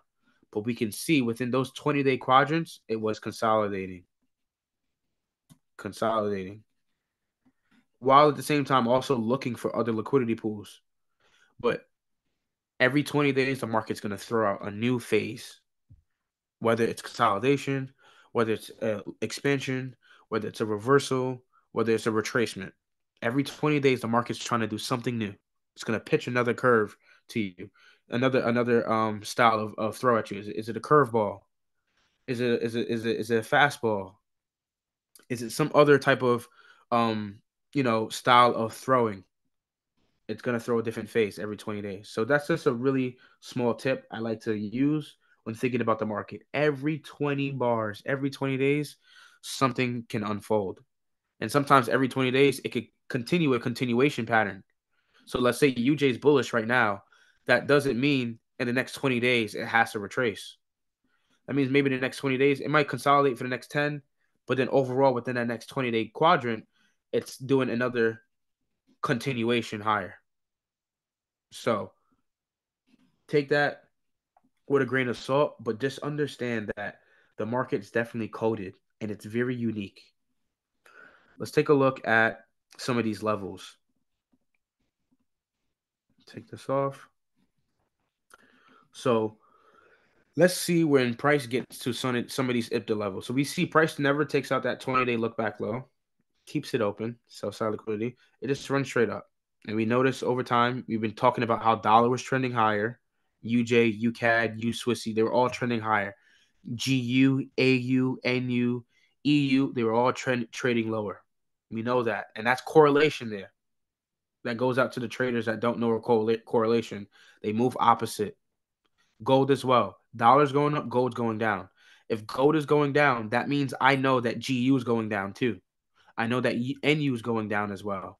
I know that EU is going down as well. AU, I don't even have to look at the chart to know this because I know the correlation. When price gets to this IPDA look back 20-day low here, correction, this is the 40-day. So this quadrant here, from here to here, that's that 40-day low here. We look across price, zoom in, we just type in 40 so we're not forgetting what level it is. So that's that 40-day look back low. Look at how price, and we're not going to get into specific entries or specific lower time frame ideas here, but I just want you to look at how IPDA, for some reason, is giving significant price points to the market. Why, out of all the levels, does it stop here at this old low? Why this old low? Isn't that suspicious? Absolutely. And you may say, "Oh, that's coincidental, Deontay. That's just a coincidence. That's just a unicorn. That's just luck of chance." But we'll see as we go through all the other examples. As we go through the examples, you'll see it's not a unicorn, and it's not something that's just coincidental. It's actually very methodical. So you can see price runs through it and then trades right back down onto that 40-day low and gives a nice reaction. It makes the low of the day here and it buys back off of it and then closes and then looks to trade higher the next couple days. That's very interesting. Let's go on to another level. We got the 20-day level, 20-day high, and then we also have the 60-day low. Put that I'm gonna bottom right. Yep. That's that 60-day low. 60-day low all the way over here. Look at it. Look at how price consolidates between those levels. Look at how it's range bound between these levels. Now, we have other confluences, of course, right? We could be talking about PD arrays. We could be talking about premium versus discount. We could be talking about algorithmic levels, right? Our 50 levels, our 80 levels, our 20 levels, our 0 levels. You can talk about that as well. But we're just talking about IPDA alone. Because I know people like to jump ahead and you might get very excited and say, what about this? What about that? Of course, those things are there as well. But I just want to maintain your focus here on the IPDA look back data range level. Just this solely. Look at how price hits this on this day. Let's run it back. Price runs up, hits that 20-day look back high here, makes the high around it, sells off, and closes right on the 60-day low. What?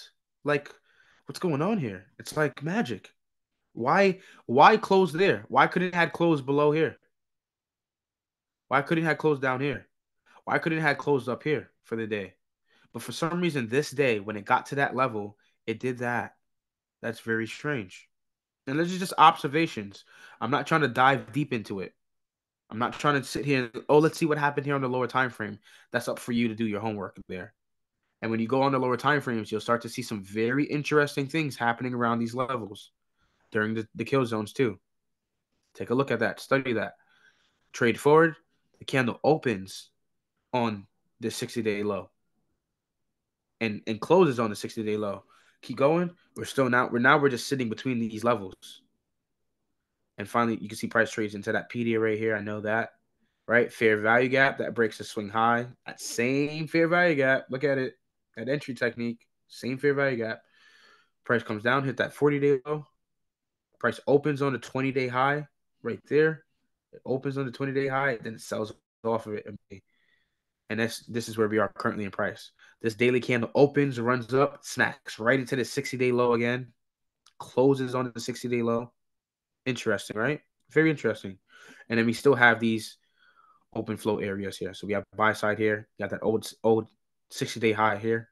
Even though it's broken, it's still a significant level. I look at this as a significant level because it's the 60-day high, the 60-day look back high. Not to say we don't get to it in the next couple of days within this 20-day quadrant, but it could still be something that's influential in price action as we go on to the next month. And when I go into the next month, there may be a question that you may have. I reset the whole thing. You can't keep these levels on your chart, but I like to shift it over to the next month. So February is coming around the corner. February 1st will come around. I'll do the same exact thing. Count back 20 bars, 40, 60, count forward 20 bars. Do the same thing. Find those highs and lows. That doesn't mean that these highs and lows are now insignificant to price action because it can still be significant because it is still a data point that it was using during this month. I want to be very clear on that because that might be a little confusing. Just because I erase it off my chart doesn't mean I'm not aware of it as well. And let's look at another pair. Let's see, what did I mark up next? Did I do DXY? I did do DXY. Perfect. So let's look at DXY. So very simple. We can see how price runs up as soon as it hits that 20-day low. Sorry, 40-day low. It's that 40-day quadrant right there. Boom, 40-day low. Look at how price hits right into that 40-day low and closes there. Very interesting, right? I know. Let's see the next day. Look at that. Price does what? Price opens and closes near the low. The next day, same thing as well. It's still sitting inside that range by that level. And eventually we get away from it. And what could we be aiming for? Most likely these clean highs right here. Does it mean we have to get there by the end of this 20-day look forward period? No. This is just the 20-day look back period is just our playing field of what we expect to happen. This is our timeline, right? We're trying to predict price action within this 20-day quadrant going forward. In the next 20 days, is price going to remain stagnant or is price going to create some type of purge revert or vice versa, purge revert, or that's it? Those are the only three conditions I'm really looking for each month. Is this month going to be bullish? Is this month going to be bearish? Or is this month going to consolidate? We'll talk about how we're able to predict or get a better understanding on what pairs we should select going into another month so that we don't run into a month where it consolidates. We don't want to pick pairs that will consolidate for the month. And I think I have a filtering process that kind of weeds out the pairs that will do that or are more likely to do that. And we'll talk about that at the end of the video. Sorry, I just got a text. I'm going to go back to the chat, make sure everybody is good. Okay, good. Let's look at another pair. Let's see what I have prepared. I don't think I drew everything out yet. I think I only got time to draw that out. We'll get to oil. So let's do GU for right now. right? Since I didn't do it. Been busy. Normally I would be prepared, but nowadays I've been starting later. I haven't had the time to really start and plan my lessons. Really busy day. Literally don't stop. Work from the time I wake up to the time I go to sleep. So 20.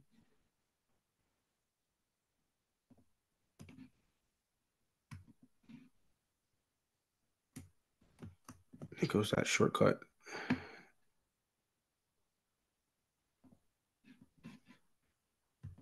Just so you guys can see that I'm not doing it incorrect. See 60. And then we go forward 20 bars.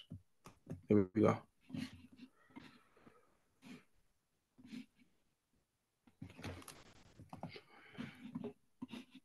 $20, $20, $40, and $60. So this is what it would look like if I was starting a new month. What's the shortcut that for how am I using it? I'm hitting shift. That is a good question. I'm hitting shift and like dragging my cruiser. That's what's happening. I hold shift down and then I click. I'm holding shift down, clicking, and then dragging. And then I could let it go. I could let shift go and just move it around. But when I click, it holds it like that. And then when I click again, it disappears. So I'm holding shift and then doing that. Hopefully that answers your question. So you can see how this is how I would start any month.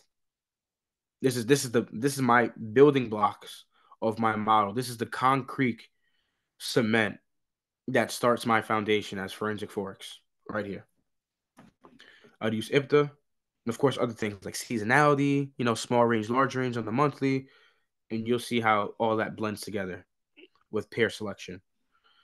So coming here, we would mark off the 20-day high. It would be here from the start, January 2nd, start of the year. Can't be January 1st because it's a new year, it's a holiday, the market's closed. High there, mark off all the highs. November 29th was the high there. And here, see the 60-day high here? It would be here. Even though it's a part of the 40-day, it's still a part of the 60-day too. Is that overlap? So we're taking that high there. That's that 60-day high right there. Now we're going to go from 20-day. I want you to know this is just the way I do things. It doesn't have to be the way you want to do it. Do it the way you want. If you heard someone else doing it another way, do it and see how that works for you. But this is what I've been using for the last 2-3 years. Now I have all my IPDA levels, all my significant levels, and that's how I would look to trade for certain things. So you'll see if you look at the IPDA look back data range library, you'll see examples of, let's say I was bearish on GU. How would I speculate GU being bearish? I'm looking at this liquidity pool to be rated. That's what I would look for, right? Take out the 20-day high based on how it's structured here because we have a 20-day low and we have a 20-day high. Let's say I would say I'm going into this month bearish. I think GU is going to go down. I think dollar is going to go up. I think gold's going to go down. And I did the IPDA look back data range and I see things like this. I'm starting to formulate it, right? That intellectual price reading, that IQ score of how you know how the markets work. This is how I get there. I'm like, okay, maybe this level is the level it takes off and then goes short. Or maybe even if maybe it comes up, it fails to break that high, it respects this 40-day look back high, and it continues going lower. And then we get those lower swing highs, lower swing lows, break a swing low, lower swing high forms, go short. See how easy I start to frame these things and projecting and forecasting how I think price is going to unfold. Now, those are larger nuances that will only take experience and time. You ain't gonna get this in one night. I promise you, you're not. It took me months I had to do this month after month after month to realize, oh, it's so simple. Everybody's just overlooking it. I don't have all the answer to it, but I could get close enough to the answer to the point where I can find success and potentially find profitability. I'm not guaranteeing any one of you guys 100% success or 100% profitability because you have your specific niche in the style of way you trade. Your personality may impact the way you trade. Your lifestyle may impact the way you trade. So sometimes the cards you're dealt, you don't think like Deontay. You may try to, get close to thinking like me, which doesn't mean you have to, but you would never be another trader. It's just impossible. You can only be you. And through me is other traders, of course. Through me is other traders that taught me in the community. A little bit of ICT, a little bit of Larry Williams. And other than that, everything else is self-taught. And other trading guys in the community that I did research and look into and picked up one or two tips from them. But all in all, there's not many, to be honest. There's not many people that I really look at and follow. But I would formulate that and go short, or vice versa. I would formulate price coming up, maybe respecting the 40-day high and then going up higher. Or another scenario, price comes down, then it goes back up. You see how you start to speculate and formulate some trade ideas? But I can't force this though. I can't force this. I never force it. It's a day-to-day activity. I gotta wait. And then when it gets to that level, then I start to think, what could happen here? What are the other pairs doing too? What are their look back data ranges looking like? What's their seasonality looking like? So you gotta really paint the picture.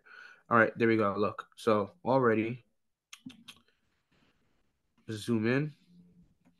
Just look at how price is trading around these levels.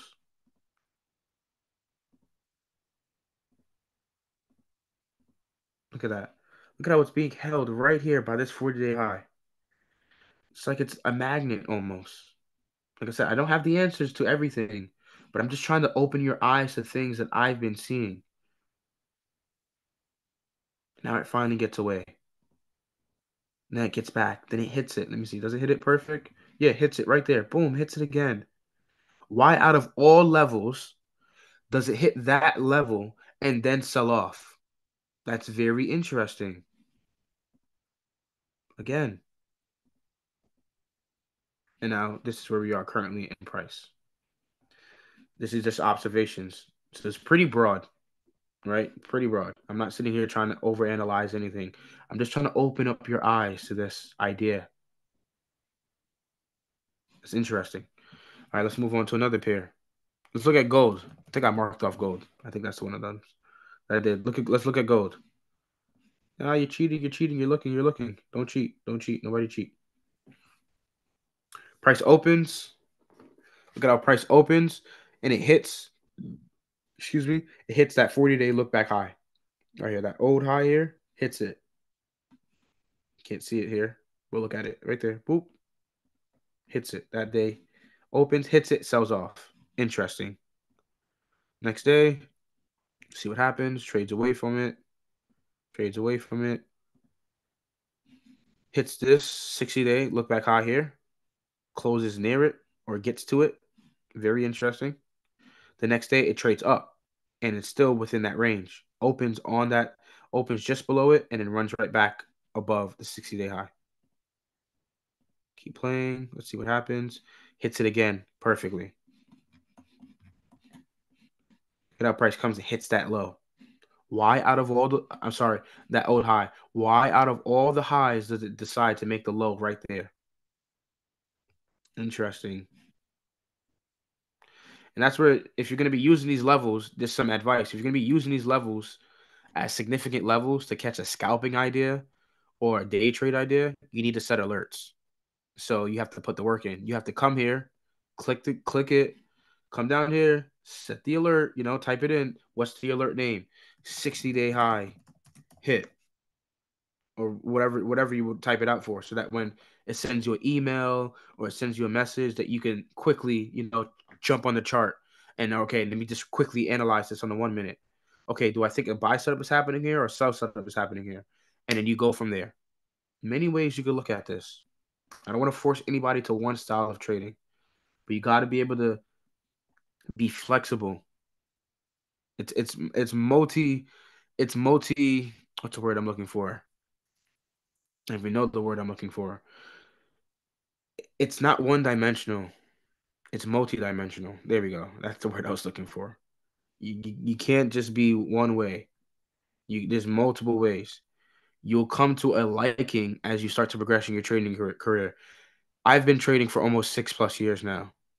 It only took me about 3.5, maybe even 4 years to actually concretely put together the ideas that I have today because I had to study this day in, day out. And then only like 2 years ago, when I was like, okay, now I can put this into work. Now I can actually see if I could become profitable with these ideas, or I could or I could get close to breaking that ceiling of becoming profitable, and I could break the ceiling of actually passing a prop firm challenge, and I could start to fund my live accounts. That's when you start to, it takes time. It ain't gonna happen overnight, man. It's not. So that's gold.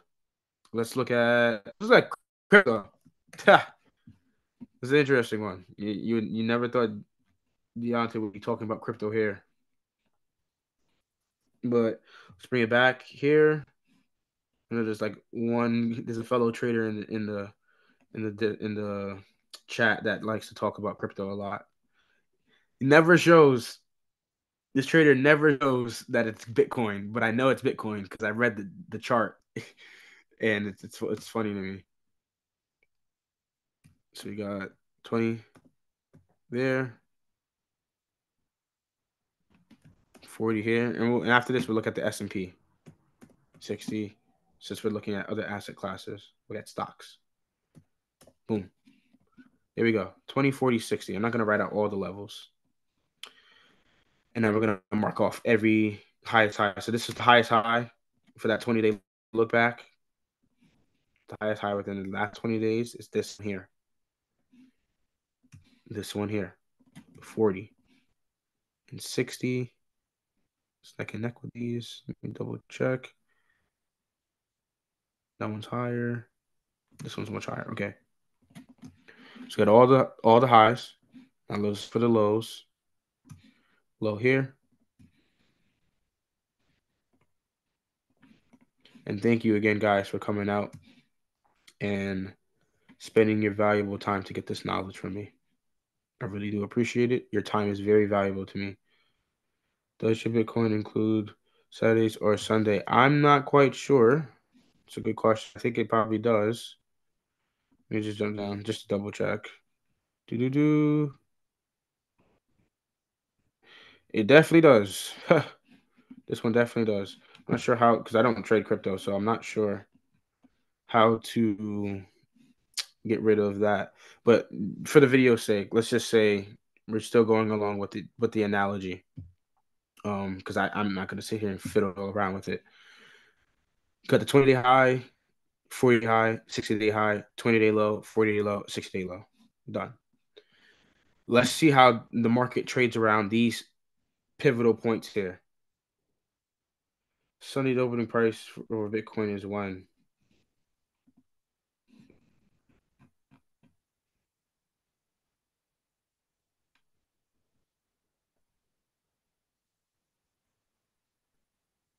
It's midnight, I would assume, because that's what it's showing here. Saturday going into midnight. It's midnight. Asian time, as in it starts at 6 a.m. Asian time. I'm not quite sure. I'm not a cryptocurrency guy. I can't answer these questions, to be honest. I knew people were gonna get so excited. Crypto, I don't trade crypto. I just invest in it, buy and hold. Whether whether Bitcoin goes to zero or not, hey, you got to find ways to make money in this world, man. This world is crazy. So you got to find any way possible to make money. So if you invest in the crypto, hey, buy, hold, see if it makes you money. If it doesn't, hey, move on. You lost money. That's what it takes. It's risk. Let's see how the price trades down. Price trades back into that high. Look at that. Boom. Trades right back into that high. Interesting. Keep playing it forward.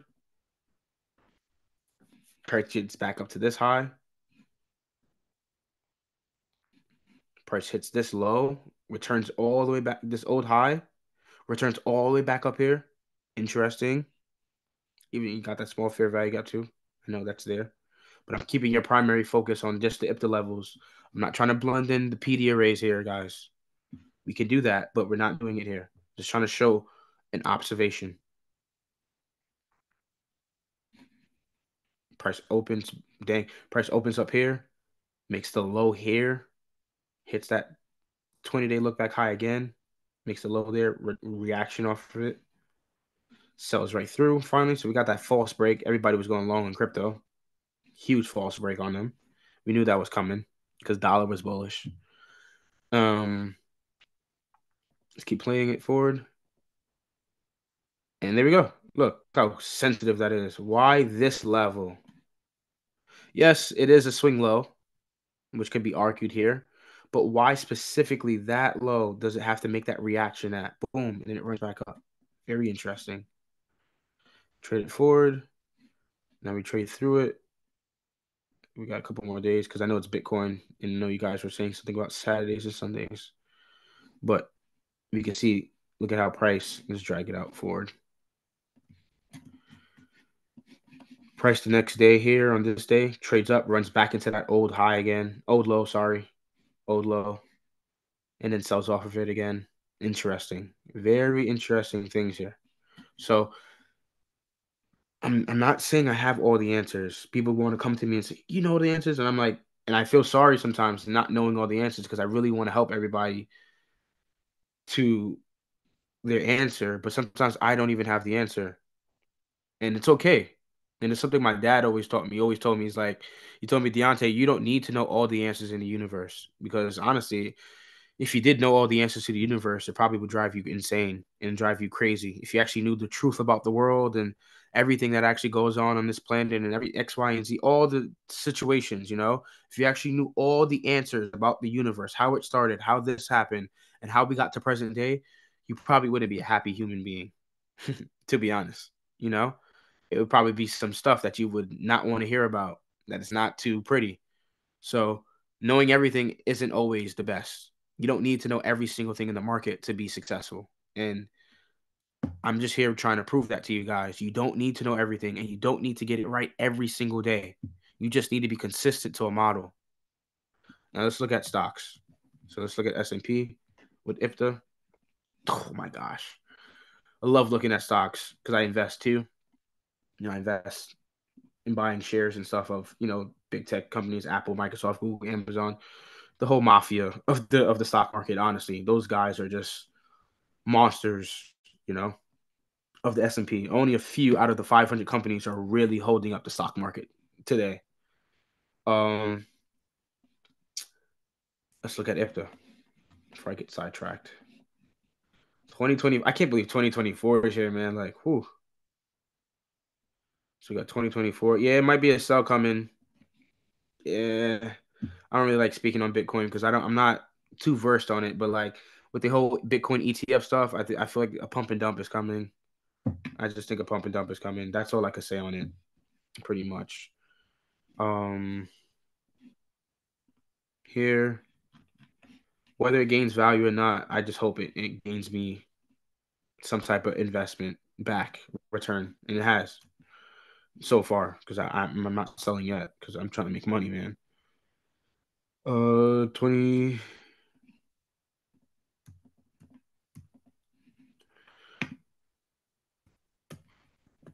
20, go 40 here.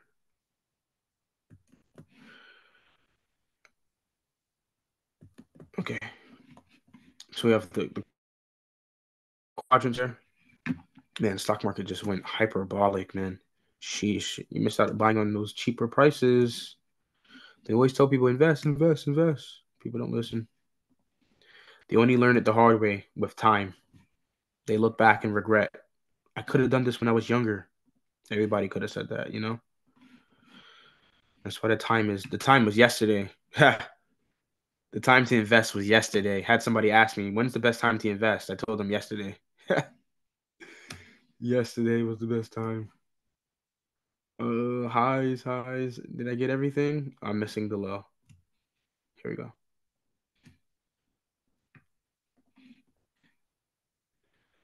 For the lines, how do you add it? Oh, the quick shortcut. Someone had taught me this too. It's Alt V. Alt ALTV. Alt V. See, I'm just throwing them in like that. It's Alt V. That's the shortcut. Shout out to that person that gave me that shortcut, man. Shortcuts saving me minutes of my life, man. So 20-day high, 20-day low, 40-day high, 40-day low, 60-day high, 60-day low. Oops, this is not the 40-day low. Get rid of that. 40-day low. And let's play it forward, see what the stock market was doing. Let's see. Hits it. Okay, interesting. So it hits it, closes around it. Another time it does it. Gaps down, comes back up, completely gaps right through it, but opens and runs into it and then runs away. Very interesting. Keep playing it. I think at this point, yeah, stock market is up. So we're completely out of sight of these levels right now. Does not mean they're not significant and does not mean price will never get back down to these levels again, because it might. And in my personal um, tracking right now and my personal speculation on the market, I want the stock market to crash. To be honest, it's not going to be good for the economy. It's not going to be good for citizens and the government and stuff like that. But because DXY is rallying, I just don't think DXY and S&P should not be moving in the same direction. They should be moving in opposite directions. So there's a cracking code. So there's something underlying happening in the market. So we're gonna probably see it unfold within the next 2-3 months. One of them is gonna finally fix itself and go into its proper correlation. So when you see S&P going up, you're gonna see gold go up too, and dollar go down, and vice versa. So just simple things of how you know these correlations amongst the markets. It's the same thing with other commodities. It's the same thing with other metals. It's the same thing with cryptocurrencies. It's the same thing with futures. It's the same thing with FX. All these markets are interlinked. All of them. Every single one of them. It's a pull and pull. Pull and pull. A pull and tug. It's going back and forth. Pull and push. Can't get these words out. Pull and push. One goes up, the other one goes down. One goes down, the other one goes up. That's how it works amongst across the asset classes. And you can also use this in your analysis as well. You don't want to be one dimensional. Look at other asset classes. Think about it. I trade FX. And why in the world would I be looking at the stock market? Because I know there's an inverse correlation to it. When stocks go up, UJ, UCAD, USWIFT, dollar go down. US stocks at least. I'm better at reading Japanese stocks, Chinese stocks, and Russia stocks. I have to get good at that. Indian stocks, I have to get look in Australian stocks. But since I live in America and there's so much I can do and study, I've been studying the United States stock market, and I see how it's correlated to FX. So just because I trade FX does not mean I don't have my eyes looking at other things, right? Looking at Microsoft, Google, Alphabet, Apple, Amazon, Tesla, Meta, Nvidia. Oh my gosh, Nvidia. Whew, just a little quick look. 600 a share, man. A couple, literally 2 years ago, it was only $116 a share. And now it's at $600 a share. That is insane rate of return. If you would have brought down here, if you would have bought shares down here and you were, saving money and buying stocks, man, that would have been a great rate of return within the next 2 years. Wow, man. And a lot of people were saying that NVIDIA, the blue chip sector, the chips that go in all these computers and phones and stuff, it's the next biggest thing. Technology only keeps getting better while humanity keeps getting worse. Technology just keeps getting better and better and better and better. And all these tech stocks, what do they keep doing? The tech sector keeps going up, up, up, up, up. Technology only gets better over time. Of course, there's going to be probably a bubble sooner or later, and there's going to be hype. I think personally, there's a big AI hype, and all the companies are racing to see who's the best AI company. Blah blah blah blah. But that's the talk for another conversation outside of Forex. If you guys want to talk about that, we could talk about that in the channel, or you could DM me and we talk about that. But the same thing applies to all markets. It doesn't matter. And I'm just gonna drink some water. If you have any questions, please let me know. We're gonna jump on to our next topic shortly. And our next topic is the filtering pair selection. This is going to be a good one.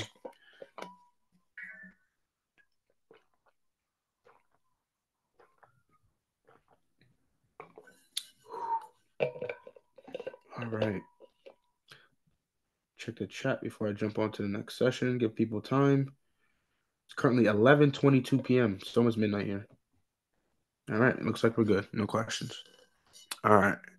So the next topic that we're going to talk about is my personal filtering process, and most of it comes to attest to Larry Williams.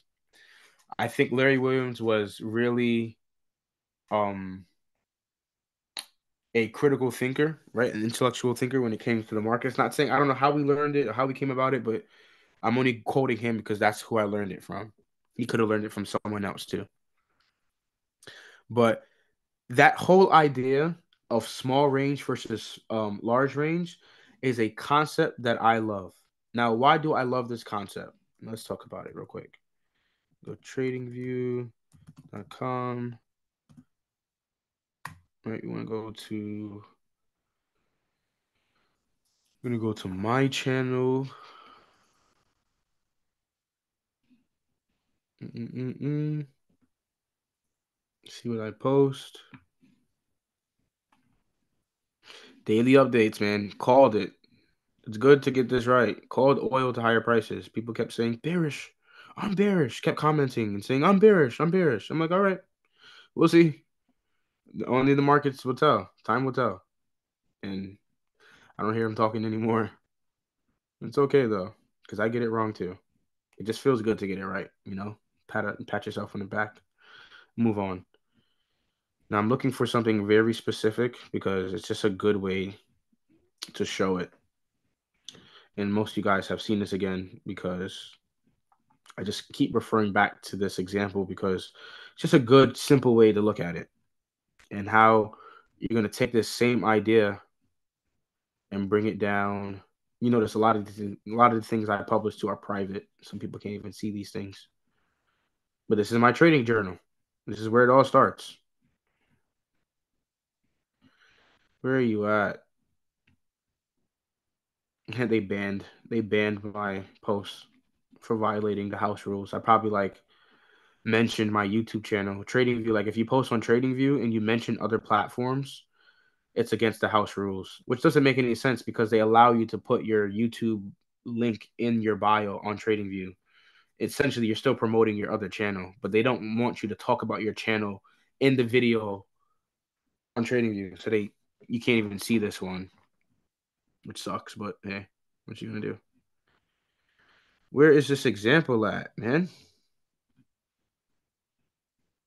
There it is. Sheesh. All right. So when it comes to pair selection, this is one of the largest, this is the most significant thing. I put this at the top of the pyramid when it comes to pair selection. Large range versus small range. Now, the market generally, after small candles, will go into a large range.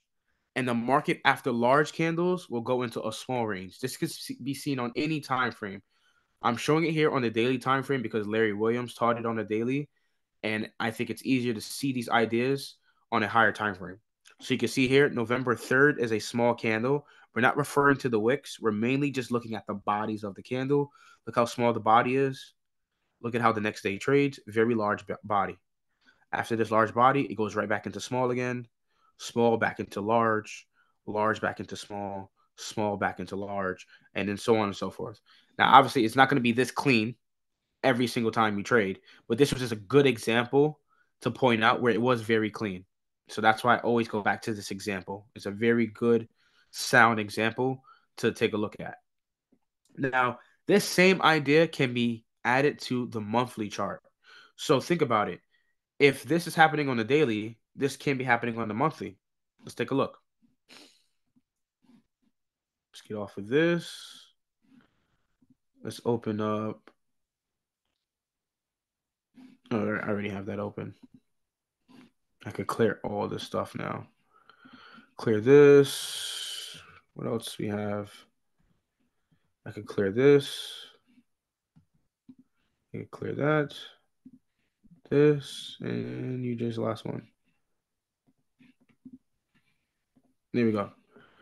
Let's go to monthly with UJ. Let's just look at the hindsight that we have available to us right now. Now, Let's take a look at what happens after UJ gives us a small, large body candle. Small, large one. It's so silly. A small body candle. Let's take a look. Let's look at this one right here. It's a good example I see. We can even see that before this small candle, the last month, April, was very large. And then going into May, it's small. So we have that natural range change going on here that Larry Williams was talking about on the daily. It's happening here on the monthly. So April is large, and then May is small. So if I had saw this for April, a large cycle on the monthly, would I be more likely, and I want somebody to answer this in the chat, should I be looking to trade UJ for another large cycle the next month? If I saw April already in a large cycle, should I be trading UJ expecting another large candle? Yes or no? No, exactly. We should not be expecting it. That's not to say we can't get back to back large cycles. But if we're just trying to be on our toes and be on our P's and Q's and anticipating a small month, we would not expect a large candle to come. We would expect a small cycle range to unfold, which would mean what? We should most likely avoid trading UJ for the month of May. Now we have a little more foresight and predicting and trying to filter out which pairs are going to go into a small cycle. What are we looking for? We're looking for the months where the market is going to go into a large cycle. So I would opt out of trading UJ for May, regardless of what the seasonal chart is saying, regardless of what PDA arrays are saying.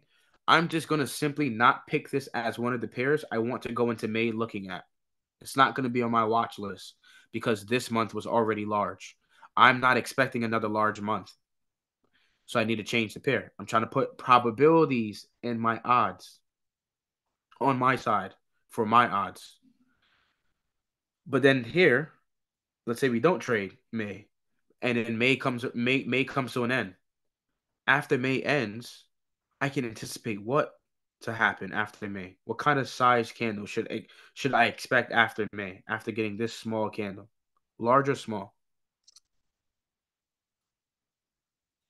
Anybody can answer it.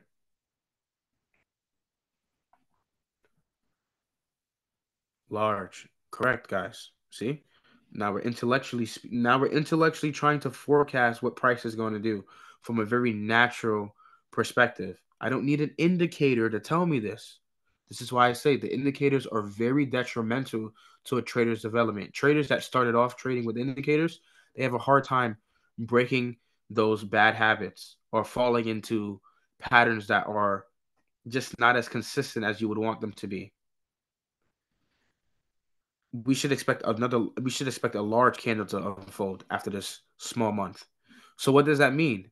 Should I pick UJ to be a part of my watch list next month for June? Excuse me. Yes, we should because we're expecting a large dynamic range expansion to occur. This was not a large dynamic range expansion. That was small and pretty much back and forth.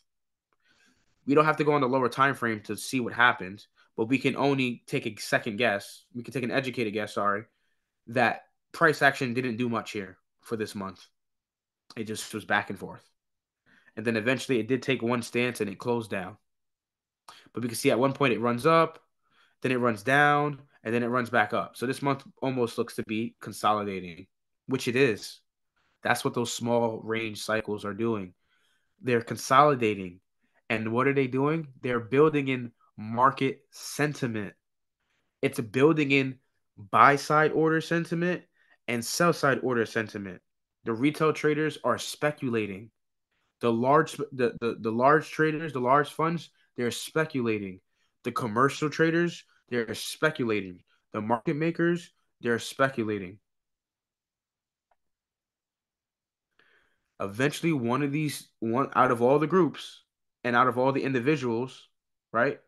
Someone's going to be right on their speculation, and then someone's going to be wrong. For every winner, there's a loser. It's the same thing. Every buyer, there's a seller. Every seller, there's a buyer. So when one guy is winning, another guy's losing. That's just how it goes. because let's say you took a buy and you got into profit. That means somebody sold it to you and took a loss, right? In theory, if you brought the market at a certain level and your trade won, that means the seller who sold it to you lost. That's just how it goes. For every buyer, there's a seller, and every seller there's a buyer. Every winner, there's a loser. Every loser, there's a winner. The next month, we should expect price to move up with a large range cycle. What happens the next month? Oops. The monthly candles. Interesting. Up. Going too far. There we go. What happens? A large range cycle unfolds. We can also see here, very interesting too. We can see that for these months, the open is the low. There's no fake move below the open. So that's something that you would notice sometimes. See how this month here has a wick below it? Because at one point it opened, it dropped below into a discount, and it find its ideal buy. And then the market makers buy cheap and it pushes the price up. You can see here for this month of April, there's no wick. Actually, oh no, not yet. No, actually, no, there is none. There is one for June though. Very small pullback below the open, and then it runs up. You can see here, April. Sometimes you'll get the open to be the actual low, and this is why I was trying to tell traders, you will be forced to buy in a premium because if you already know that the market is going to trade higher and it doesn't give you that cheap buy, you are now going to be forced to buy at a higher price. What else can you do? You're not going to send it, even though you're in a premium. You can't sell against it because you know that the market on the higher time frame is trending up. Why am I going to sell against it? So some of those things you got to take by face value, and you got to be really intellectual about how you're using these ideologies. Just because price is in a premium does not mean you need to be selling. Price is in a premium all here, and all here. Does that mean you need to be selling? No. What's the higher time frame liquidity pool that market is trying to reach? What is that end goal? You're forced to buy in a premium after the discount prices have already been offered. You think I'm going to stop trading and just, sell because it's in a premium? No. It already got back to fair value as well because it dropped below fair value. The opening price is fair value. And then it got back to fair value. And then it did its range expansion up. Then it made the high of the month. Then it sold off from the high of the month. But that selling opportunity also happens where? In a premium. Not to say we will be able to call the high of the month or the low of the month, but you can see it's selling obviously above the opening price. So there was probably one or two good scenarios to catch a sell and a premium. But the overall bulk move of the month is up. Another large day up. What should I be doing the next day? I should be looking for what? Another small range cycle to unfold because we went small, large, small. Large, small, large. Would I look to try and trade UJ for July? Most likely not. And that doesn't mean I'm out of luck. I have so many other pairs to trade. I just need to find I mainly am looking for a pair where the month ends small. That's the most significant thing that I use when it comes to filtering, finding pairs that are primed to move. After this large candle, the market was less likely. I'm just drawing nonsense on the chart. After this large candle here, the market was less likely to be primed to move the next month because I knew that if these cycles occur on all time frames, even the monthly, that means the monthly goes into small cycles too. And I could predict which month it's going to be most likely small. That doesn't mean I'm going to be right because it could have been another large month up. But just from having an educated guess, I could probably save myself picking a pair that's going to be consolidating or not going to be as exciting. This is not exciting, right? But this is exciting. But what does everybody do during this month when they're late to the party? They're late to this month. UJ's been on fire for April. what happens? All the headlines for the Forex news stations, or the big channels that people follow, or the platforms that people follow, they're all talking about UJ for April. Oh my gosh, UJ's on fire. UJ's gonna keep going higher. Yo, everybody's bullish. Just keep buying. Everybody's like lured into these articles where these people are analysts or quote unquote professionals, and they're telling you to buy, buy, buy, when they don't even understand the market themselves either, because they trade off of based off retail patterns as well. So when I see that stuff, I already know the public is being confused, and the public is being, it's a whole misdirect. They're getting everybody to buy because nobody knows exactly what's going on. So they're buying at the highs, and then next month comes around, and then all of a sudden the market just goes, what happens to all that energy? What happens to all that hype everybody was talking about weeks ago on all their platforms? It just dissipates. And that's why you can't chase price, because it's not a healthy way of reading price action. It's not. So keep that in mind. When you're trying to filter out what pair to trade the next month, check to see if that month that's ending, or the previous month, check to see if it's in a small range cycle. Because since it's small, everybody's uninterested now. Because everybody's hype. Everybody got hyped in on this month. But this month now, everybody said, man, forget UJ. I ain't trading UJ next month. I ain't trading UJ ever again. And what happens again? It gets exciting again. And the whole cycle repeats over and over again. And then retail traders wonder why they can never catch the large moves, or why they can never catch the pair that is ready to fly in one direction. Why is Deontay able to catch the month that's super fast and super dynamic and full of opportunities and full of pips? But when I pick a pair, the pair is all non it's not dynamic. It's stagnant. It's not moving because it's the cycle. You just got to be patient. I don't Larry Williams doesn't have all the answers with the small range to large range, but it gets you closer to the truth. It gets you closer to the truth, and you can see the natural patterns. Let's look at something else. Let's just look at DXY. Let's take a look at what happens after small months. Look at this leg up here. Look at it. July is small. So should you be looking to trade next month? Yes. You get some nice range expansion. Still closes off small though, and relative to the last 3 months. So the current month that we're looking at, I like to look back the last sometimes 3 to 6 months to see what our largest candle is, like to gauge that. This is the largest candle body that we have from July.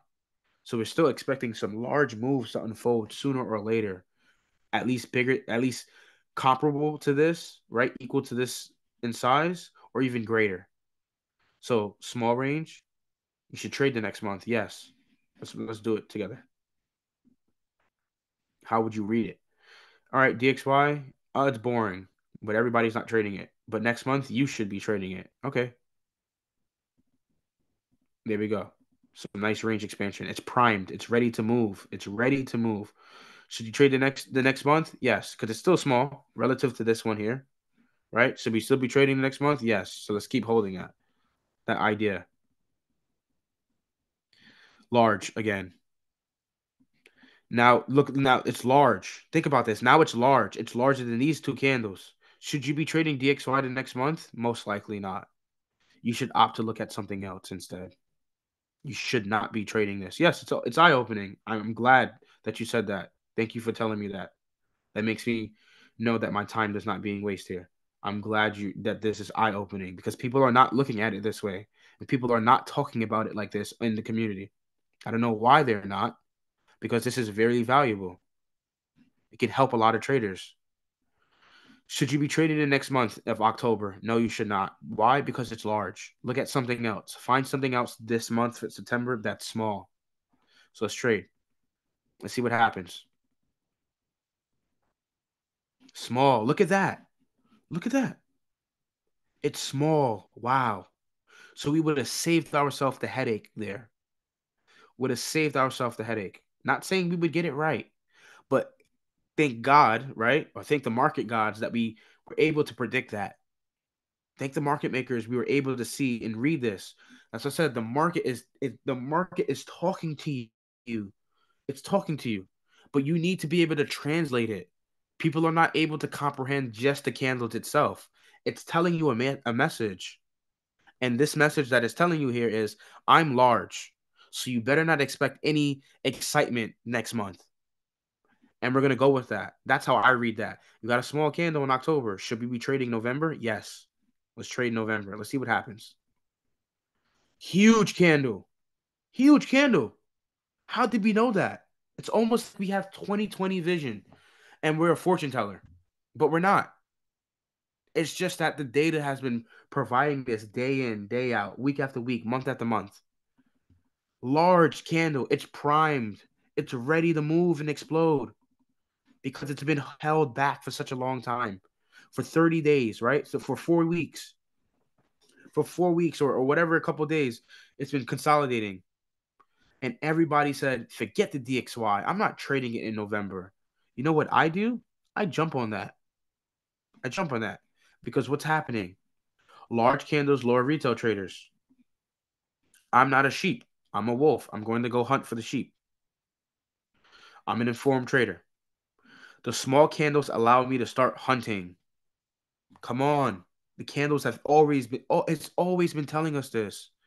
But it happened to take a while for me to come across this information, of course. It's difficult, you know? And like I said, it's the cards you dealt and the way you get across some information. If I never had brought the Larry Williams book, everybody was recommending it. I was like, let me buy it. You know, let me buy the book. It was like $50 or $40 on Amazon here in the States. Let me buy it. Let me see. Since this guy was, the best trader, the guy that has the best world record in the Robbins Cup, you know, and no one to this day can't beat his record to this day. Let me look into why this guy was able to do that. And his book shows you some of the ideas that he probably used to hold that record in the Robbins Cup. Amazing. Amazing. Go back here. I don't trade. Now I trade. Now I want to trade that. And you start to see how you're able to start selecting pairs better. Let's jump on something like gold. Same thing. It doesn't matter what we're looking at. Because I think people ask that question like, oh, what about gold? Of course, gold does the same thing. Of course, Bitcoin does the same thing. Of course, US oil does the same thing. Of course, it does. Let's take a look. Let's look at it from the weekly. Like, let's say we're even using the weekly time frame. Let's say we're looking at the weekly. And I'm obviously cherry picking now because I have to look for an example where it does show it. But look at here. 2 small weeks, right? 2 small weeks. Everybody's like, dang, man, like gold sucks. It's not moving, man. It's not moving. Yo, let's look at silver instead. Or not even that's not a good example. Let's look at GU instead. Let's look at crypto instead. Let's look at stocks instead. As soon as they get uninterested with it, then it market hits them with this. Then they come back running. They come back running, trying to chase the shorts. Yo, it's on fire again. But by the time they realize that it's on fire, the market's gonna change on them. It's funny. By the time they realize or come to the realization, most times, I'm talking about the worst case scenario, because there's some people that do catch on to this and they're able to capitalize on it. But let's talk about the traders that catch it at the worst point possible. They start selling down here at the lows, which sucks. Because who sells low? Nobody. Well, people do, but you shouldn't. People sell low, and it just sucks because then what happens is price turns around and changes trend on them. But notice how it sells. Everybody chases that sell. The next week, it doesn't even move really. It moves, right? Give some profit if you're lucky, right? Whatever setup you took, you get lucky. But it doesn't move like this candle though, right? That it's a different swag. It's a different feeling. It's not the same because you saw Deontay catch the high of the week. Let's say, not saying I would, but let's say you saw Deontay catch this. and it dropped. You're like, dang, I got to be selling gold because Deontay is doing it too. And then you jump in to sell gold and it goes nowhere. And you're like, what? Man, I'm not listening to Deontay. He doesn't know what he's talking about. And then I go trade. And then as soon as you start changing your mind, that's when I go back in again. I'm going to buy. And you're like, wait, how did you know it's going to do that? It's all cycles, guys. It's not complex. It's a very natural thing. But the indicators can't tell you that. So that's one part. If you have any questions, let me know. Just going to take a sip of water. And then we're going to get into another thing I use to filter pairs.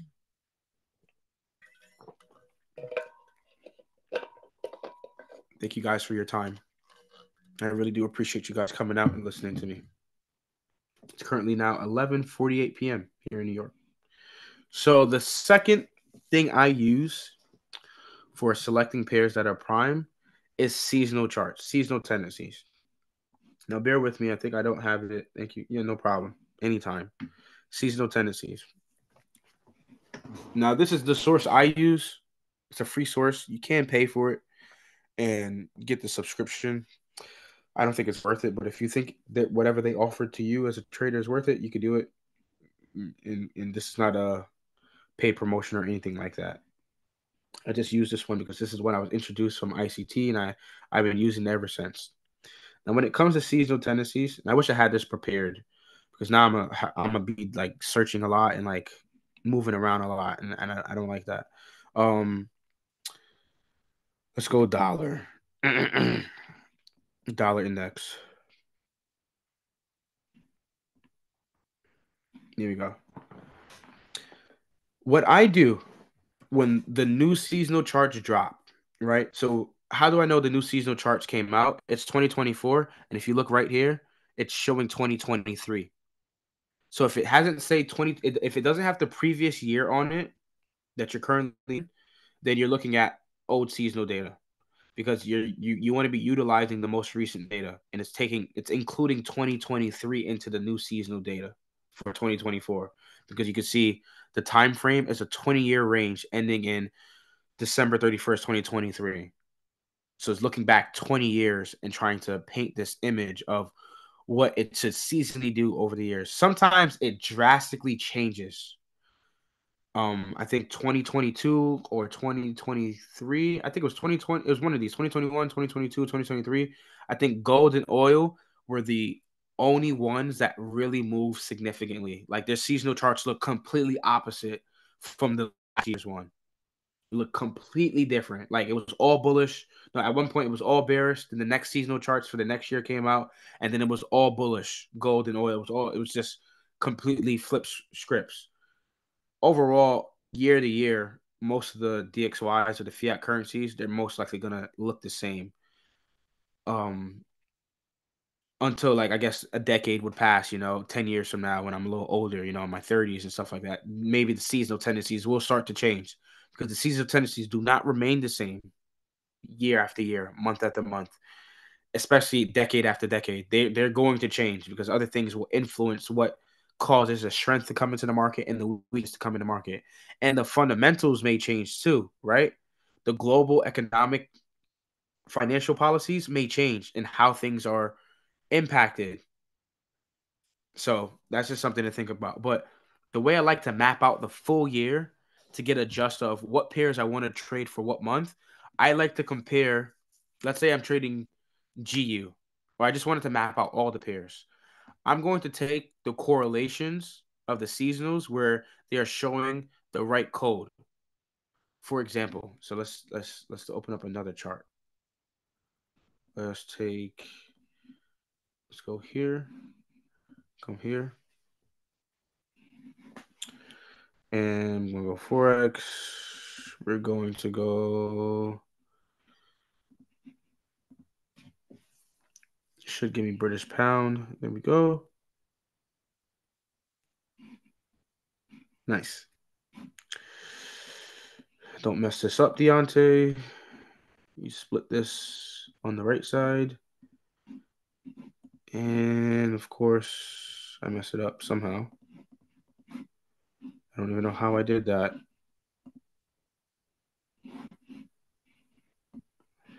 Split this on the left side.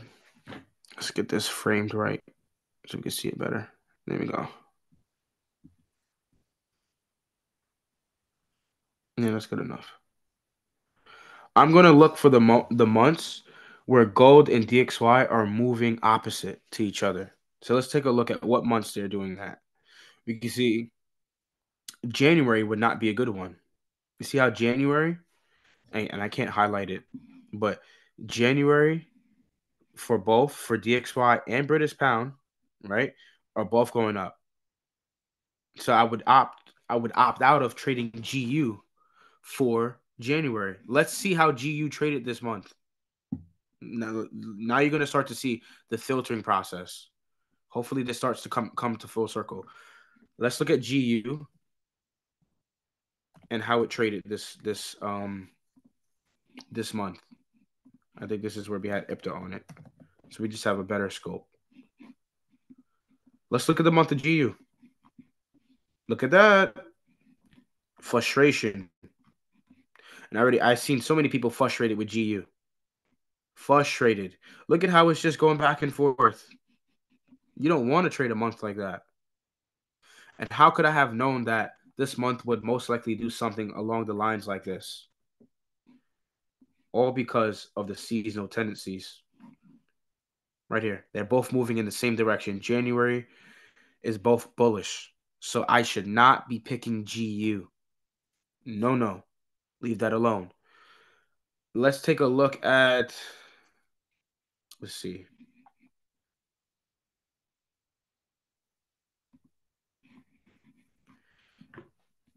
Yeah, Forex, click Forex. And what are we going to do? Yeah, we'll do New Zealand. Hopefully it comes up. Right. Is it this one? Yeah, it is. Look at this. Completely different. Look at the seasonal tendencies. Now you're gonna start to really start to understand, like, you shouldn't just be picking any pair. Everybody's like, oh, I'm just gonna trade AU. I'm just gonna trade GU. I'm just gonna trade this. You're going to get stuck with a pair that is not ready to move for that month. You're bound to, because it happened to me too. Even through this filtering process, as much as you try to filter out the best pairs, you still might end up with a pair that completely gives you a month that is consolidating or accumulating. But you're trying your best to weed out all the pairs that will do something funny that you don't want. You want it to be the smoothest price action as possible. Look at how British pound is going up, dollar's going up. Let's look at New Zealand dollar. Opposite, right? Dollar's going up and New Zealand's going down. This is going to make me want to trade NU over GU. Now let's take a look at how NU traded this month. And I was trading NU earlier this month. If you guys recalled, if you go back in the chat, I was showing some charts of NU and some trade setups of NU earlier in the month. Let's go to NU. I'm going to go on this one. It didn't even matter because I didn't do the IPDA on this one. See, I was trading it too. I even have it on here. I was trading it, looking for shorts. Look at where we are currently versus GU. Look at how different this month is. Is January on a daily? That's interesting. Wow, the first day is January 1st for this pair. It's my first time seeing that. Wow. Huh. I thought it would have been January 2nd since it's a holiday, but it has a candle there. That's so strange. Oh, whatever. Um, right on to February. Look how different that is from GU. Right? Completely different. GU. Where you at, GU? Let's get it side by side now.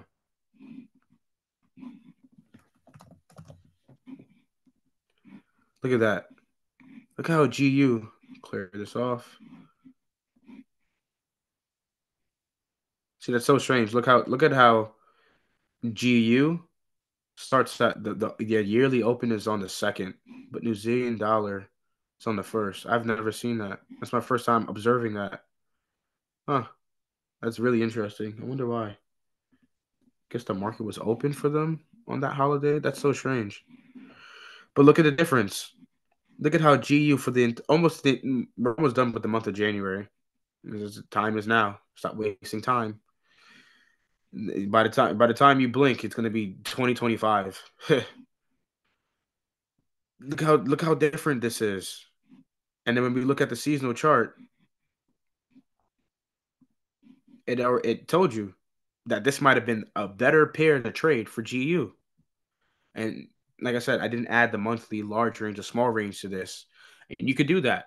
You could have those confluence as well. But I'm talking about this one separately by itself right now.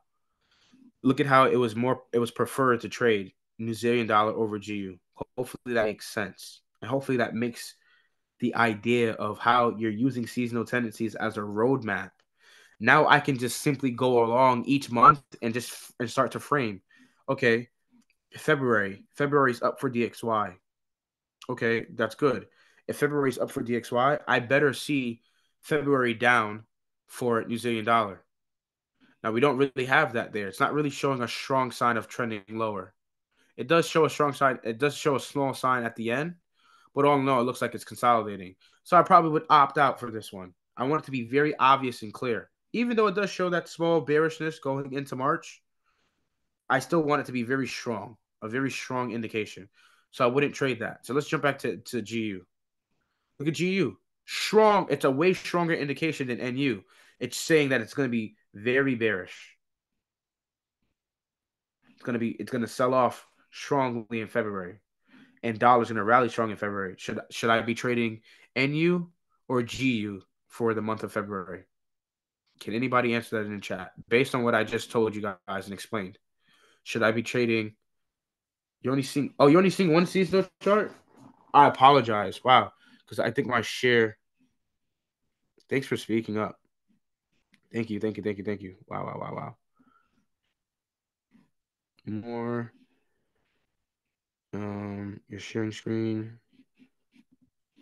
Let me fix that for you guys. Thank you for saying something because I would have been sitting there and not showing you both charts because it's good to see it both side by side. New share, entire screen.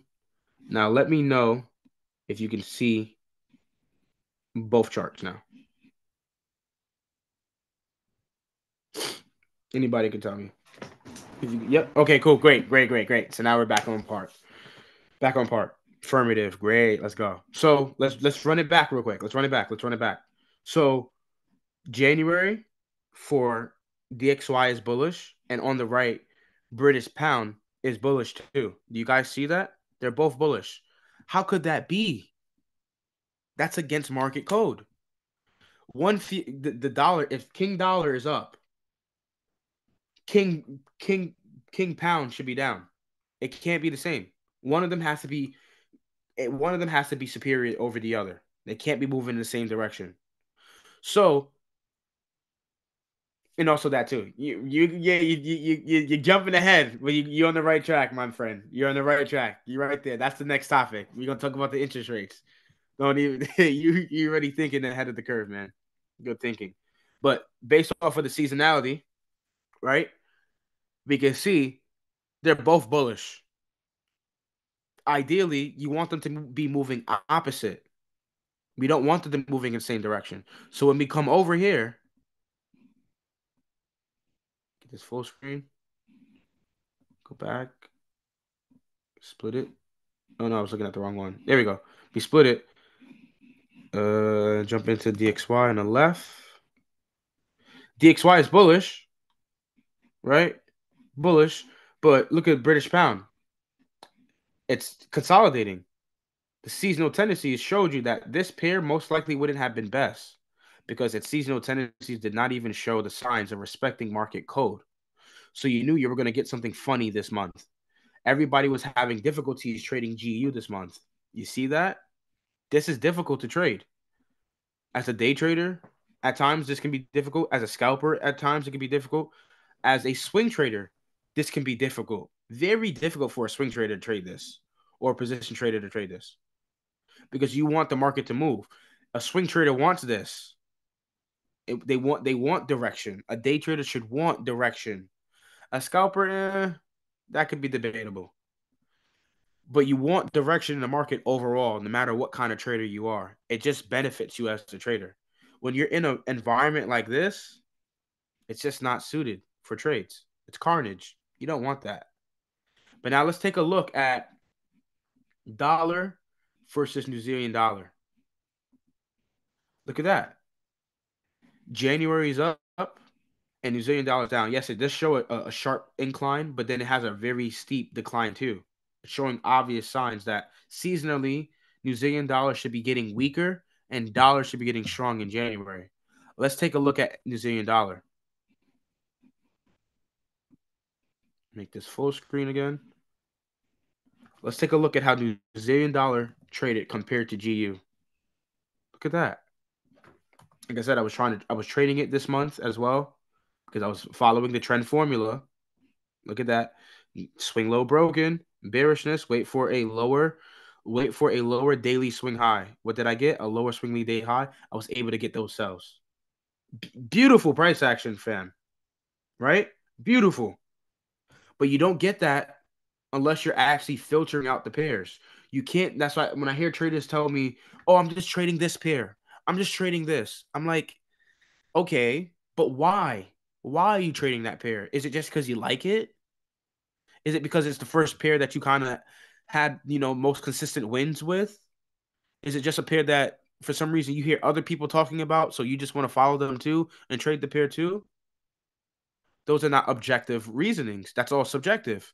If we're going to be objective about the pairs we select, we need to find concise data. We need data to help provide us a context of why we should be picking this pair for this month. Not every pair should be traded for the same month for the entire year. Unless you're using a non-biased model or you're a scalper or something like that, or you're using a very, cookie cutter like model approach like the Asian session model or the New York model or the London model, and you're not basing it off of bias, then you have all odds against you. You could take your risk on that. But if you're somebody that is looking for sustainability and consistency in the market trend and you want to trade in that direction, and it makes it easier for you to understand when you should be buying and when you should be selling, you need to be picking better pairs to trade because GU was garbage this month. GU was completely garbage, but everybody wanted to trade GU though, right? But I wouldn't have because of the context behind it. What am I doing before I start? What is your checklist and processes before going into a new month?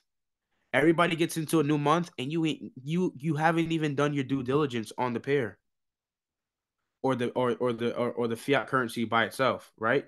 You haven't done your due diligence on British pound. You haven't done your due diligence on New Zealand dollar, euro, Australian dollar, Japanese yen, etc. You haven't done your due diligence on these things. You got to do it. So that's another way I like to use seasonal tendencies to help me figure out when to find a better pair to trade for the new month. Hopefully that is, something that is eye-opening for you guys. I really want you guys to understand that the industry is not talking about this stuff. It's funny. I know I'm laughing, but I'm laughing because I'm like, I want other people to wake up. Wake up. Like, yo, it's right there. The information is for you to grab. It's 2024. Do not let 2024 go by and you're not utilizing all this information. Do not go into 2025 and you still haven't set the concrete for these new ideologies and methodologies. Forget about what you learned about in the past. I'm not saying it can't help you, but odds are I know that information in the past that you learned was most likely spewed in a way that you were having difficulties or it was complex to a point where you're like, this doesn't make any sense. I shouldn't be using it, but you use it anyways and you still find it hard to trade. I want to make it as easy as possible for every trader to trade. I want to make it as easy as possible for you to comprehend the market without any indicators on your chart. As soon as we start talking about RSIs and moving averages, you guys should cancel me instantly. You guys should all unsubscribe, leave the Telegram channel, tell me I'm the worst trader in the world. As soon as you hear Deontay start talking about indicators, leave me alone. Leave me alone. because when I hear other people's when I'm oh man, this is a funny story. One day I was getting into Uber, right? Going into the city in Manhattan. Get into Uber, leaving my house, going to the city of Manhattan, right? To go see my girlfriend, going on a date, right? I get in this Uber, right? And this guy, we're talking, talking, talking, just keeping it casual, small talk. And he goes and he tells me, I'm like, asking like, what does he do and blah blah blah. This second and third. He's like, oh, I do this on the side part time because like my real job is trading. And I was like, oh, your real job is trading? I was like, word, nice. I was like, what do you trade? He's like, oh, I trade FX. And I was like, wow. And I was like, little do you know, I trade Forex too, my friend. It's not something I go around telling random strangers I trade because some people can give a rat's, the rat's behind about trading and what you have to say about trading. And Forex in itself already has a bad taste in a lot of people's mouths because of IML and all those affiliate marketing strategies, scams. So it already has a bad taste in a lot of people's mouths. So I don't like to bring that up to people. I just tell people when they ask, I'm like, hey, I trade. And they ask me what I trade, I say I trade foreign exchange. I don't say Forex because some people don't even know the difference. They don't even realize foreign exchange is Forex, but whatever. The guy tells me he trades Forex. I'm like, oh, cool, right? I'm like, word, like that's what's up. I was like, I traded too, and I was like, what do you like? I start now, like he's piquing my interest because it's not every day you come across a trader in public. Like some people don't have a large personal friend group of people that trade, and that's something I'm working on. I have one good pal, and he doesn't trade forex, but he trades stocks, and he likes to look at stocks day to day, and like to speculate. Oh, is Apple going up, or is Microsoft going down, or stuff like that. But get back to the main point. He shows me his chart, right? He takes off the GPS navigation and he shows me his chart because I'm on the middle console, and immediately I knew the guy couldn't trade. You know how I knew he couldn't trade? And there's nothing against him. He had almost 20 indicators on his chart. I couldn't even see the candles on his chart. So I knew he didn't know what he was talking about. And then he goes on to say, because that was at that time, that's when I had just got funded again with FTMO, and I got another prop firm challenge, prop firm account, and he as well, I guess, was in the midst of getting funded or whatever the case may be. He was like, I just set the new record for this prop firm, and I was like, oh, congrats, whatever the case may be. They're trying to interview me and blah blah blah blah, and I was like, good man, keep going. And then he tells me these prop firms are only made for scalpers. And I was like, bro, what are you talking about? In the back of my head, I was just thinking to myself, I'm like, he's like, the prop firms are mainly just for scalpers. And I was like, that's not true. The prop firms are for any style of trading. It doesn't matter what kind of account you have. Of course, we know the limitations of it, the swing account or trading during news or whatever. But prop firms have made it available for all styles of trading, especially in the day of 2024. So when he was telling me that, especially in 2023, when he was telling me that, I was just like, he doesn't know what he's talking about. Then he was like telling me about his strat, and I asked him, I tried to like read the guy. It's like, what's your model? And instantly, he couldn't even give me a concise like 1, 2, 3. He couldn't. So when I start to see those things, I start to read people. I'm like, you don't know how to trade, bro. And it's okay. I let him talk me and chat my ear off the whole ride. The case might be, just to see like how he thinks as a retail trader and how he trades as a retail trader. Because I'm completely opposite to the way these people trade. I don't trade like these people. It's a small community of people that trade the way that I prefer to trade. There's not a lot of people that trade this way. And there's definitely a lot, of course. But when we compare it to a vast majority, it's a small bubble. And then you got this large grand scheme of people that trade the way they trade, and which is why they have the poor results they have. But that was just a little side story I had one day. It was a funny trip, and I got out the lift, and I told my girlfriend, I was like, "Yo, he doesn't know how to trade, man." And my girlfriend doesn't trade, but I'm teaching my girlfriend how to trade the Asian session model. Definitely getting the hang of it. It's so simple. You could teach this model to anybody. It's just amazing. You know what I mean? It's so simple. And I get out the car and I'm just like, yo, this dude, he was chatting my ear off. He doesn't know how to trade. I was like, babes, he got indicators on his chart. And she's like, yeah, I know. You be telling me people that trade with indicators don't know what they're talking about. I'm like, yeah, man. Like, it was funny. It was funny. It was a funny ride, man. That was a funny ride. But yeah, this is how you gotta really weed through the market. You gotta think different. You can't be with anybody. Can you show an example using seasonal with crude? I can. I definitely can. We can go to crude. Let's go to crude. With the seasonal charts. Yeah, let's go over.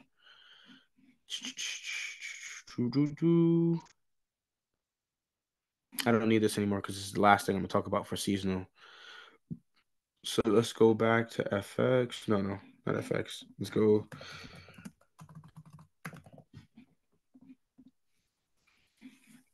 See if I can find it. This one that I use specifically. There it is. Boom. Very bullish, man. Whew. Oh man, this world 2024. If this comes to fruition, oh man, you don't even want to talk about economic crises, man. Don't be happy. Don't be happy about oil prices going higher. That's not good for everybody. It's not good for us. January, February, it's going up. If we had to compare this to something, right? So this is something I said at the beginning of the daily bias tracking for the daily tracking for US oil. We were talking about oil and CAD futures. And let's bring it back here. Let's see if I still have it on my chart. I should have it on my charts. Let's bring up CAD. If you go back to episode one or episode, I think it's episode one or episode one, episode two, or episode three of the daily updates to US oil this month, you'll see I was talking about the CAD futures. Because I was comparing it to oil. Let's see if I still got it up here. I still do. There we go. I had said that I would like to see CAD decline in price. I wanted to see this go lower in price action. And then while this is going lower, I would want to see oil go higher. Now, there's a big, I guess, gray area when it comes to the correlations and the seasonalities around oil. So many people would say, oh, when Canadian dollar goes up, oil goes up. But here we can see it's not true. The seasonal tendencies are a little funny and the correlations are a little funny when it comes to oil because it changes very often. It's not something that it's a timely manner and how long it stays correlated to certain pairs. You see, at sometimes it's correlated with dollar and it runs with dollar in the same direction, but then for months at a time it breaks off and it moves in the opposite directions to dollar for months at a time, and then it gets back on track with dollar again. So it's very interesting with oil. But I was able to challenge myself this month with it. Canadian dollar was selling, the futures of it was selling, but when we look at oil, it was going up. And then when I look at DXY, I have to say this because it's the context behind it. Put DXY on here. New price scale, I believe. Yep. So it's opposite. You see, it's opposite. So you see dollars going down in December. Look how CAD is going up. So it's opposite. So when I take this correlation and add it to U.S. oil, let's take U.S. oil.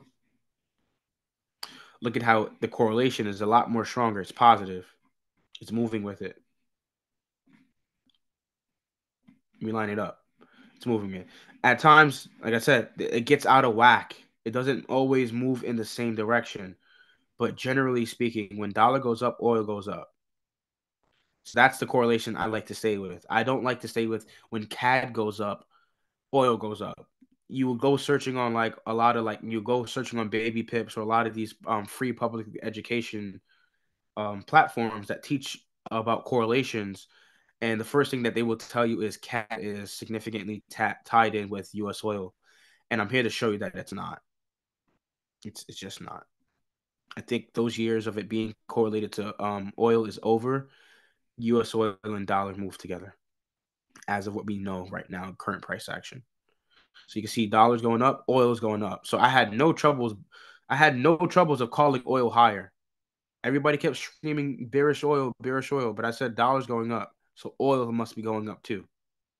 So that's me being inquisitive and thinking outside of the box and being multidimensional, having a multi-market analysis, a multi-intermarket analysis. But to go back to oil, let's get this off the chart. I'm looking for the seasonals. There we go, seasonals. And now let's compare it with CAD. Split it. Well, let's compare it with DXY actually. So I should have kept DXY on the chart.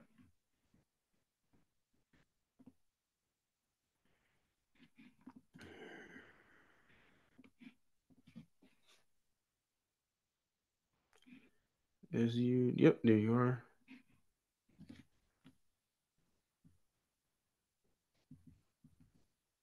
That's good enough. You can see both sides. So looking at this, we can see, look how oil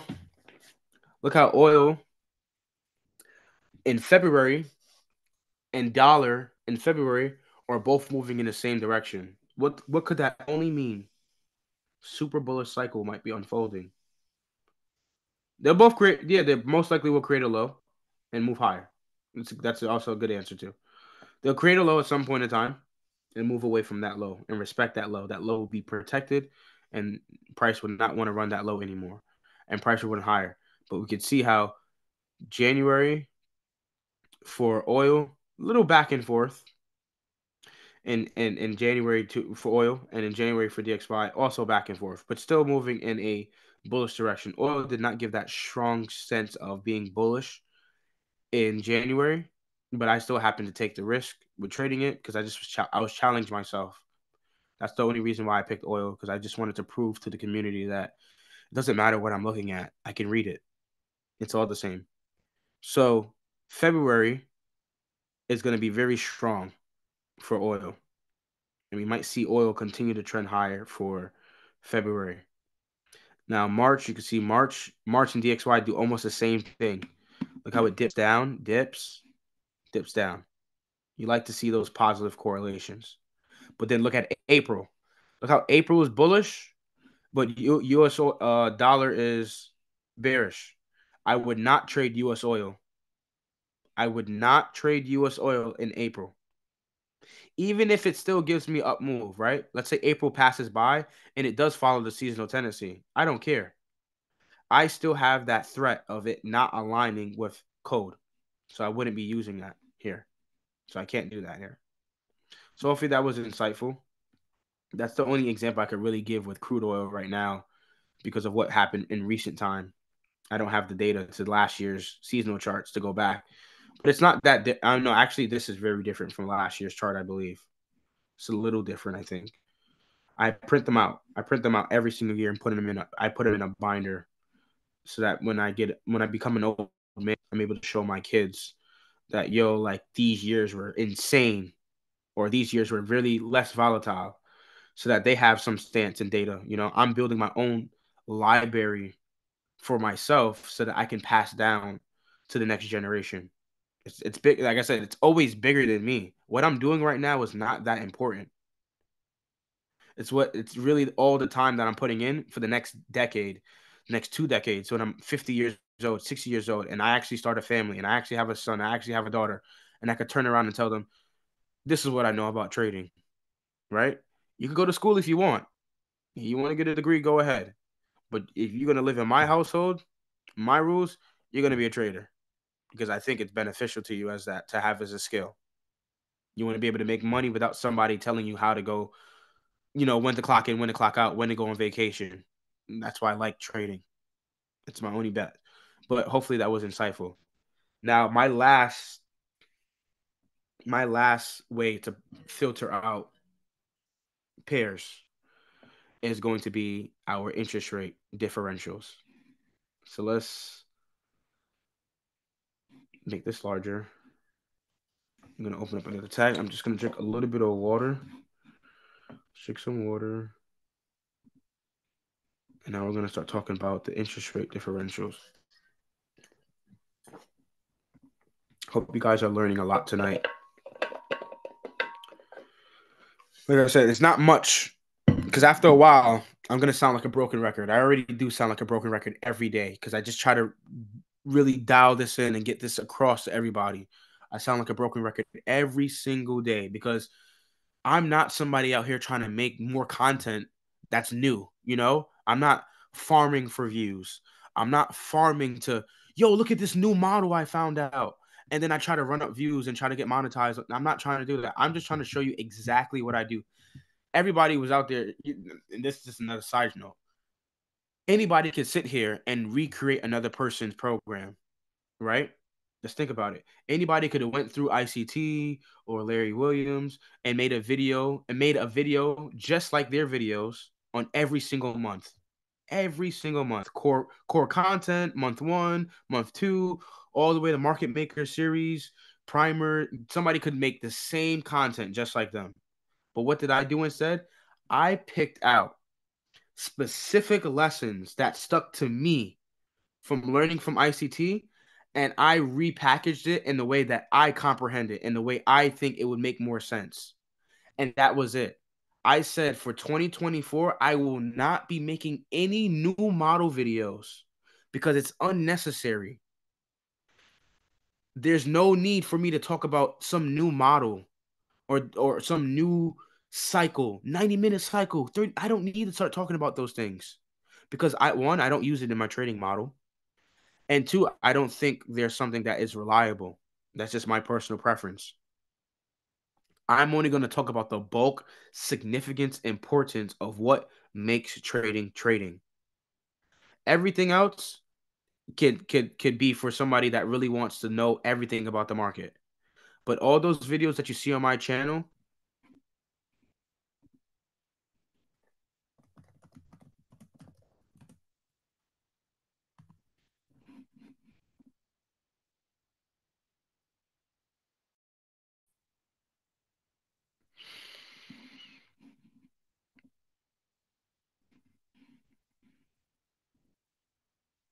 11 videos.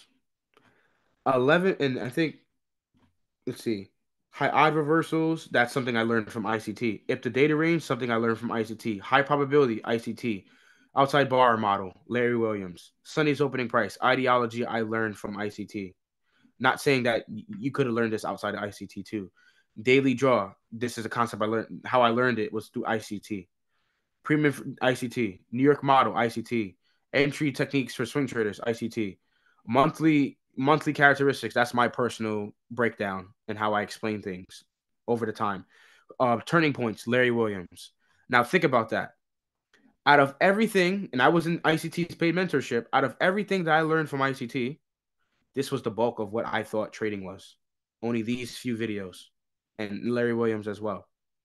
Let's go back. That's 2023's mentorship program, or my mentorship program, quote unquote. Let's go back when I first started making the lessons. 2020. No.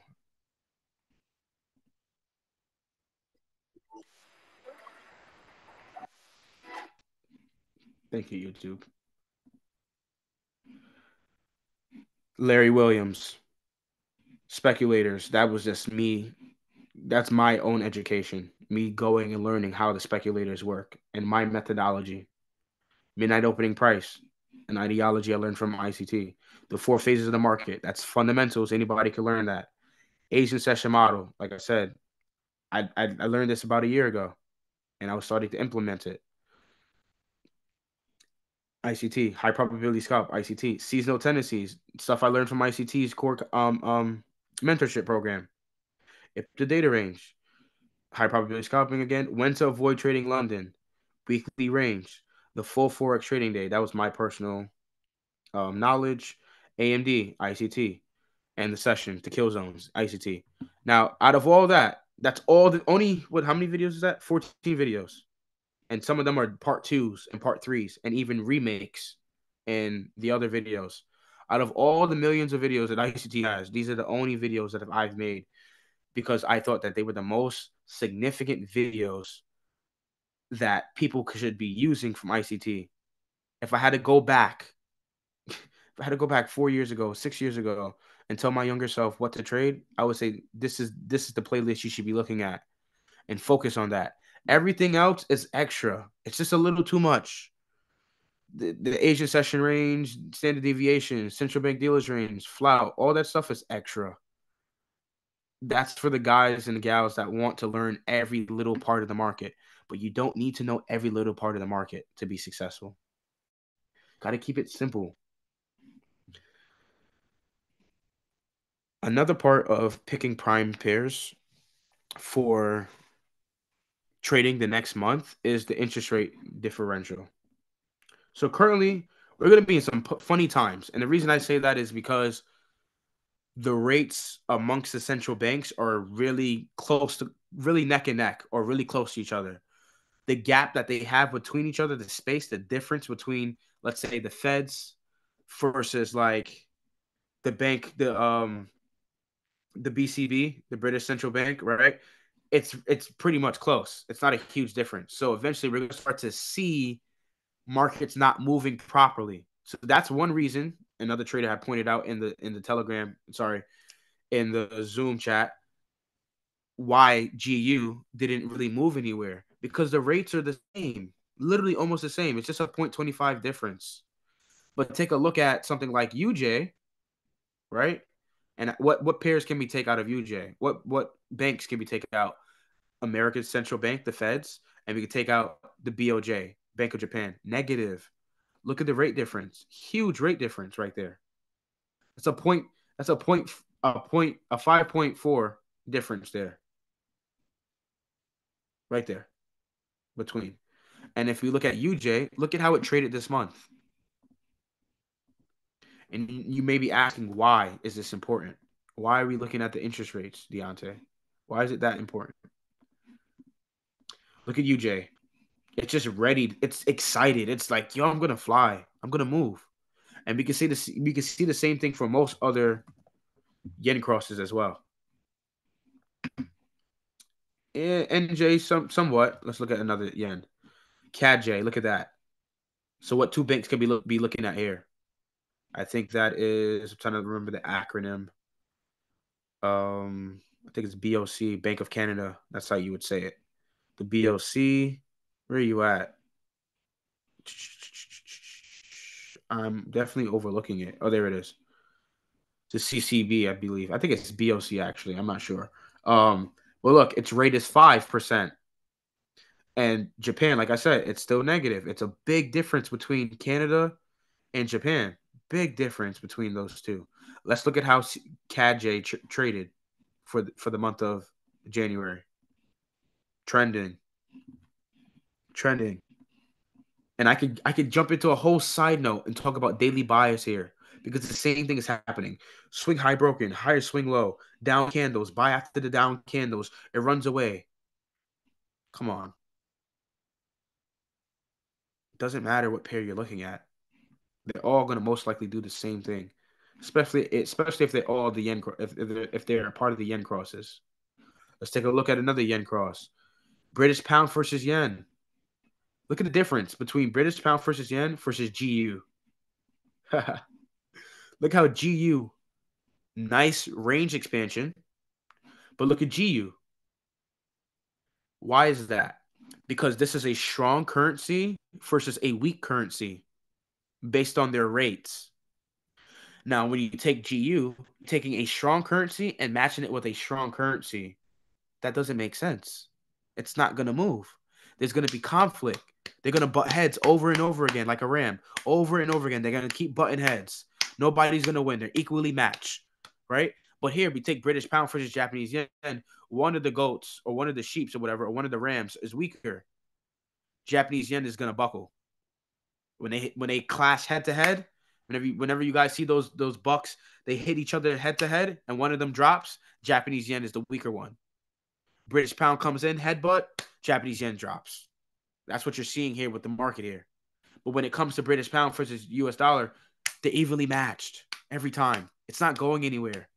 It's not going anywhere because the yield, and now we're going to talk about why the rates are important. The yield, the interest rates are the primary driver to the fiat currency world. The primary driver. Forget about NFP. Forget about housing market data. Forget about job data. Forget about inflation, right? Those are important too. Those are some fundamentals that go into this too. But if I had to say one news event or one event that triggers and really commands the fiat currencies, it's going to be the interest rate decisions. Those policy decisions that these banks are doing worldwide are a direct correlation to when the investors are going to come in or when the investors are going to lose. Do you think in any world, at any point of time, that somebody is investing into Japanese yen? No, they are not. Japanese yen is terrible. Terrible. Since 2016, they dug themselves into a hole. They've never made the chance to pivot themselves to increasing their interest rates to have a more competitive fiat currency. Who has the most competitive fiat currency? And we're not talking about the ones like this. Hungary, yeah, no. Even though they have 10.75, there's other things that go into it that I currently still have to be educated on with their GDP, with their population, with corruption, et cetera, and the way they are set up with world trade. Just because a country does have a higher interest rate doesn't necessarily mean that their currency is going to be way better than others, because there's a lot of other factors that are layered onto it. But if we're going to talk about developed countries and developed nations like America, the EU zone, the UK, Canada, Australia. We're going to talk about those countries like that are way more developed and advanced in technology and world trade and GDP. Those currencies tend to outperform. Now, when you compare them to each other and you compare their interest rates, you start to see who starts to take more control over each other and who demands more respect. The Feds always demand respect. The dollar will always demand respect. That's for outside reasons because of military purposes, winning certain world wars, etc., etc. But as of right now, when we start to see rates amongst the developed nations get closer to each other, the pairs start to be less volatile to move. We're going to start to see the central banks either step into the market and start moving the interest rate policies, especially to compete with the Feds, whether they get a higher rate than the Feds or whether the Feds lower their rates and then the other banks follow suit. It's tit for tat. So hopefully that was influential in how you are supposed to look for prime pairs. Looking at the rates.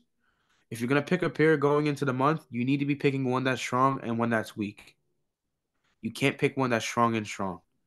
GU right now is too strong. Too strong. I would not be touching GU for a very long time. The rates need to change. But you can see why I've been trading UJ. Everything against the Japanese yen is gonna fly. But everybody's overlooking that though. Everybody's looking over that. You need to understand when the market is gonna be preferred to move. Start looking at the yen crosses. I've been saying this for the last 2 years. Start looking at the yen crosses because there may not be a time like this ever again in history. Because maybe the next 20 years, the Bank of Japan may raise their rates. And you ain't never going to get those markets to move as smooth as they do now. That's why I said the time to invest was yesterday, not today. It was yesterday. You should have known these things yesterday, but we don't know it. But now we do. Moving forward, we should be able to apply these concepts. Don't waste time. We only live on this planet for a short period of time, and we trade our time for this stupid money. So if we're gonna play in this box of trading our time for money, you need to be on your A game. Time is ticking. I'm a 25-year-old young man telling you this. I know there's other folks in the channel that's way older than me that are, seeing other chapters of life, but I totally understand what's going on. And I know I don't have time to waste. I don't have years to waste. I ain't gonna be young forever. I gotta move on with life. And the time is now. I gotta do it, gotta do it, gotta do it. So that's it on our daily bias. Daily bias. I'm like a robot. On our premium versus our filtering pair selection. Now we're just going to get into premium versus discount via monthly. So this is the last topic. After this, ask me whatever question you want, and then we're going to end it because it's now 12:36 a.m. here. It's now currently Friday morning.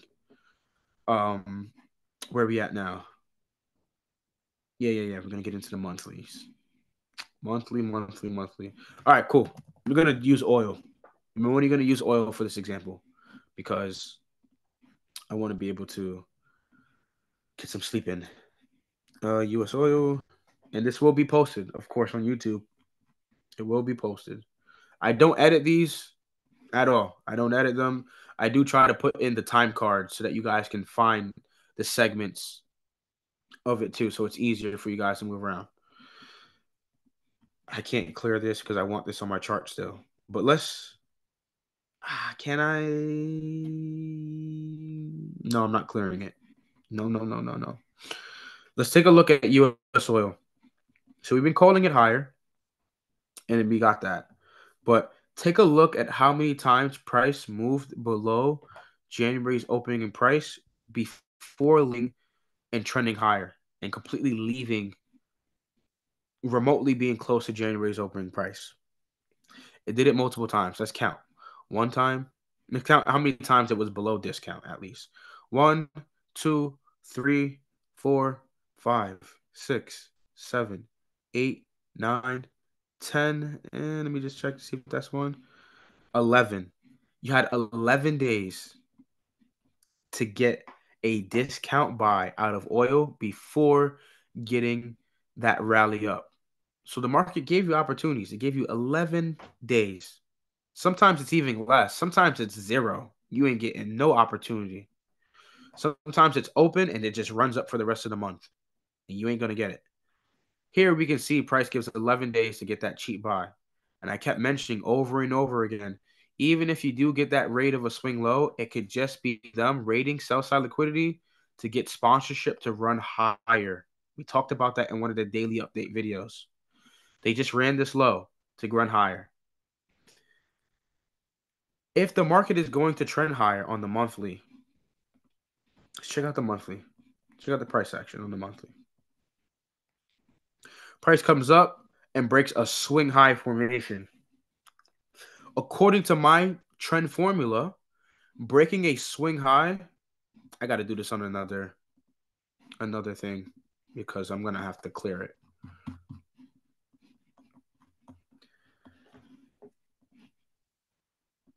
Breaking a swing high is bullish momentum. Does it mean it's going to trend that direction? Not necessarily, but we need confirmation to understand whether or not it's going to keep going that way. That confirmation comes by way of a higher swing low. Are we getting a higher swing low formation? Yes, we are. January confirms that higher swing low. How does it do it? Well, let's see. The lower swing low is here. And this is your monthly higher swing low. January takes out the middle candle's high here. So this swing low is confirmed for sure. For sure. At this point, we could speculate price action to probably continue trading higher going into February, March, April, and so on and so forth until it gets back up to what? Another swing high. Unless price fails to break the swing high and then it changes trend. But that's out of the scope of question right now. Until we get there, we'll get there. But since I have the stance of understanding that price action was going to go higher via monthly and via weekly, how did I know? How did I know by the weekly time frame? Because I saw a higher swing low get printed in. This is how I was. This is how I was a little against the edge. I had the edge against the retail traders because I was reading it this way. We had this swing low here, 1, 2, 3, and I said, okay, cool. And then all of a sudden, I saw another swing low form, 1, 2, 3, and I saw it was higher. I was like, oh, it's higher. I was like, okay, this might be signs that the market truly doesn't want to go lower and it's trying to print higher swing lows. And I told myself, okay, going into 2024 January, I should expect price action to continue going higher because the weekly looks to be printing a higher swing low. It's failing. Think about it. This is what I said earlier. It's failing to break this low. So you're getting that mitigation to go higher instead of getting a breaker. Breaks it, comes back up, trades into it, and then goes higher. It doesn't give you that. It's making that mitigation. So with that in mind, I know that the market is going to continue to trend higher.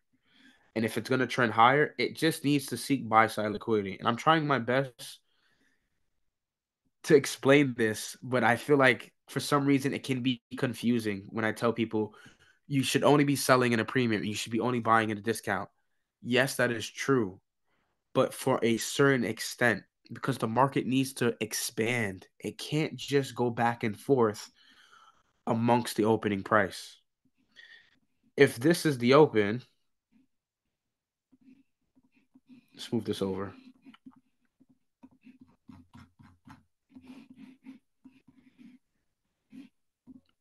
Let's say this line is the open. How can I hide this? I know I can hide this. Object tree.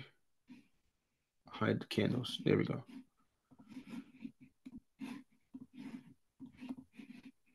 If this is the opening price, and based on the ideology of selling in a premium and selling in a discount,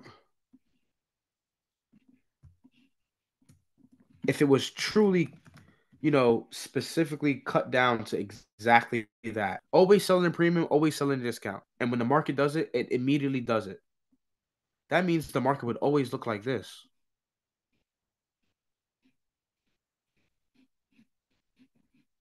Now we know that that's not how the market works. We know the market doesn't just stay range bound forever. Yes, we know there are some months that it does it. Like GU. GU was ranging around. Let's see GU real quick. I know GU was ranging around. Nope. We need Oanda. Want the Oanda.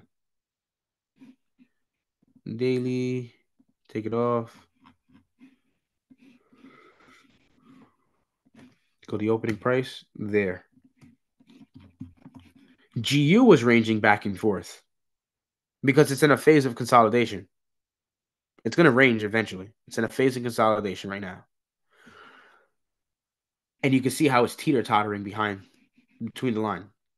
But that's not going to be the situation for every single asset class. And this is specifically to the trader that asked this question in the Telegram channel. Yes, you can see it comes back to fair value multiple times, the opening price. It goes below the open, goes back to fair value. Now it's above the open. Now it gets back to fair value. Now it goes back to fair value. And it goes back and forth, back and forth. But when you're in a market that's trending, this is the only way I can answer this question, my friend. When the market is trending, it's going to leave fair value alone. It's not going to come back to it. It's inevitable. It's not going to get back to fair value. It's done with that. Let's go back, back, back, back, back. It is going to be completely done with fair value. It's going to get out of that range of being in fair value. And this is US oil back here. It can't stay there forever. It just can't, because this market wants to expand and breathe. For us to sit here and say that the market must go back to fair value or the opening price at this point would be unfair and would be very unrealistic of us as traders. It needs to trend. It needs to trend. It needs to trend. It cannot just always sell in a premium. It cannot always just buy in a discount. You are going to be forced to buy at higher prices. Notice here how I showed how to buy at a higher price. Wait for a down day. Buy limit at the close. Buy stop order at the open. Buy on weakness. Buy on strength. There you go. Profit. And then you can see how it trends. This is the same thing with swing trading. People ask me, what's my swing trading model? I'm showing it to you guys. I'm literally showing it to you guys with the day-to-day price action. I told you guys I'm not trading. And then I find a setup and I'm like, okay, I'm long. I'm looking to hold this for the next couple of days. I'm looking for to hold this for the next week, the next 2 weeks. Same thing here. This is a swing trade idea, guys. You would be able to hold this for 1 day, 2 days, 3 days, all with the idea of price still targeting swing high formations. Buy side liquidity, IPDA, look back 20-day high, significant level.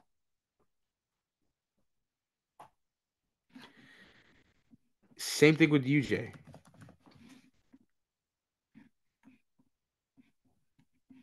Notice here, how many times did we get a discount opportunity? Only one time, very quick. The first day of this month, January 2nd, the open of the year, the first start of the month. So you see this December 29th. You move over. There you go.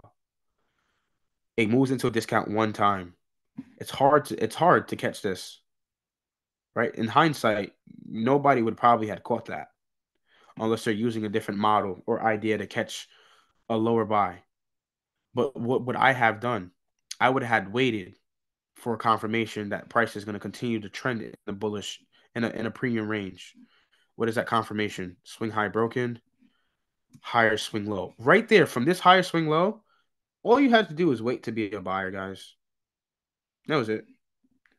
Now, people are probably just looking for more answers, you know? They want me to give them all the answers. I can't give you all the answers because I can't hold your hand every single day during the sessions and trade it for you. I could just give you some of the characteristics to what a bullish trend looks like and what to look for every day. Look to buy below midnight opening price. Look to buy below the Asian session open. Look to buy below New York open. Look to buy below New York open. Look to buy below the weekly open. Look to buy on Tuesday, Wednesday, Thursday. Let's see if you have any buying days on Tuesdays and Wednesdays and Thursdays. Wednesday, buying day. Good. For Thursday, no, not so much. Comes down. Counter. Friday, we don't. I don't trade Fridays as a day trade. No. Monday runs up. Another Tuesday buying. Another Wednesday buying. How easy was that for me to tell you when to buy and when not to buy? What days to buy on? What days not to trade? Very simple idea. The only reason I'm able to say that is because I've been doing it for a while and I'm informed about the market. Yeah. What a night, man. That's it. That's it, man. If you have any questions, please let me know in the chat. No problem. Hope you rest well, my friend. Yeah, talked a lot. Normally, after talking this long, I end up losing my voice and I can hear it.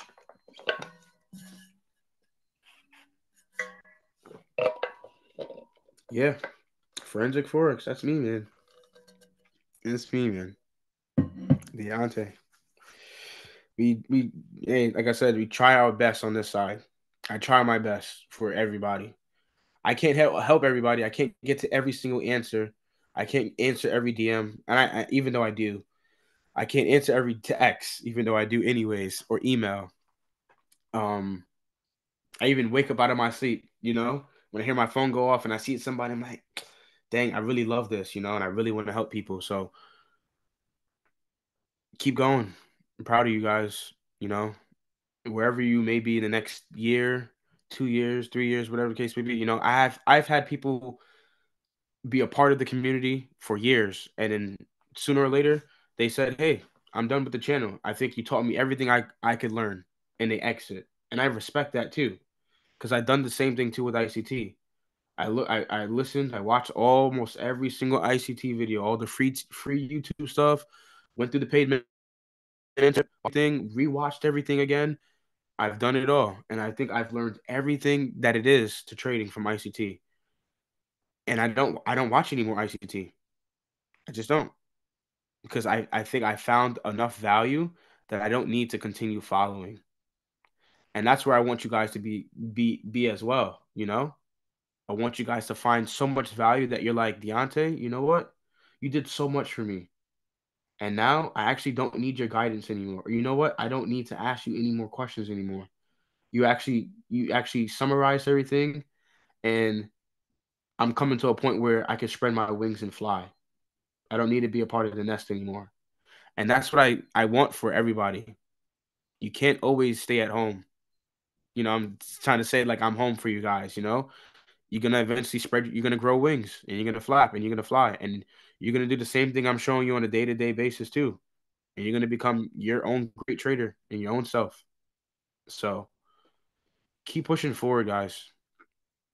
I really want you guys to do better. Peace.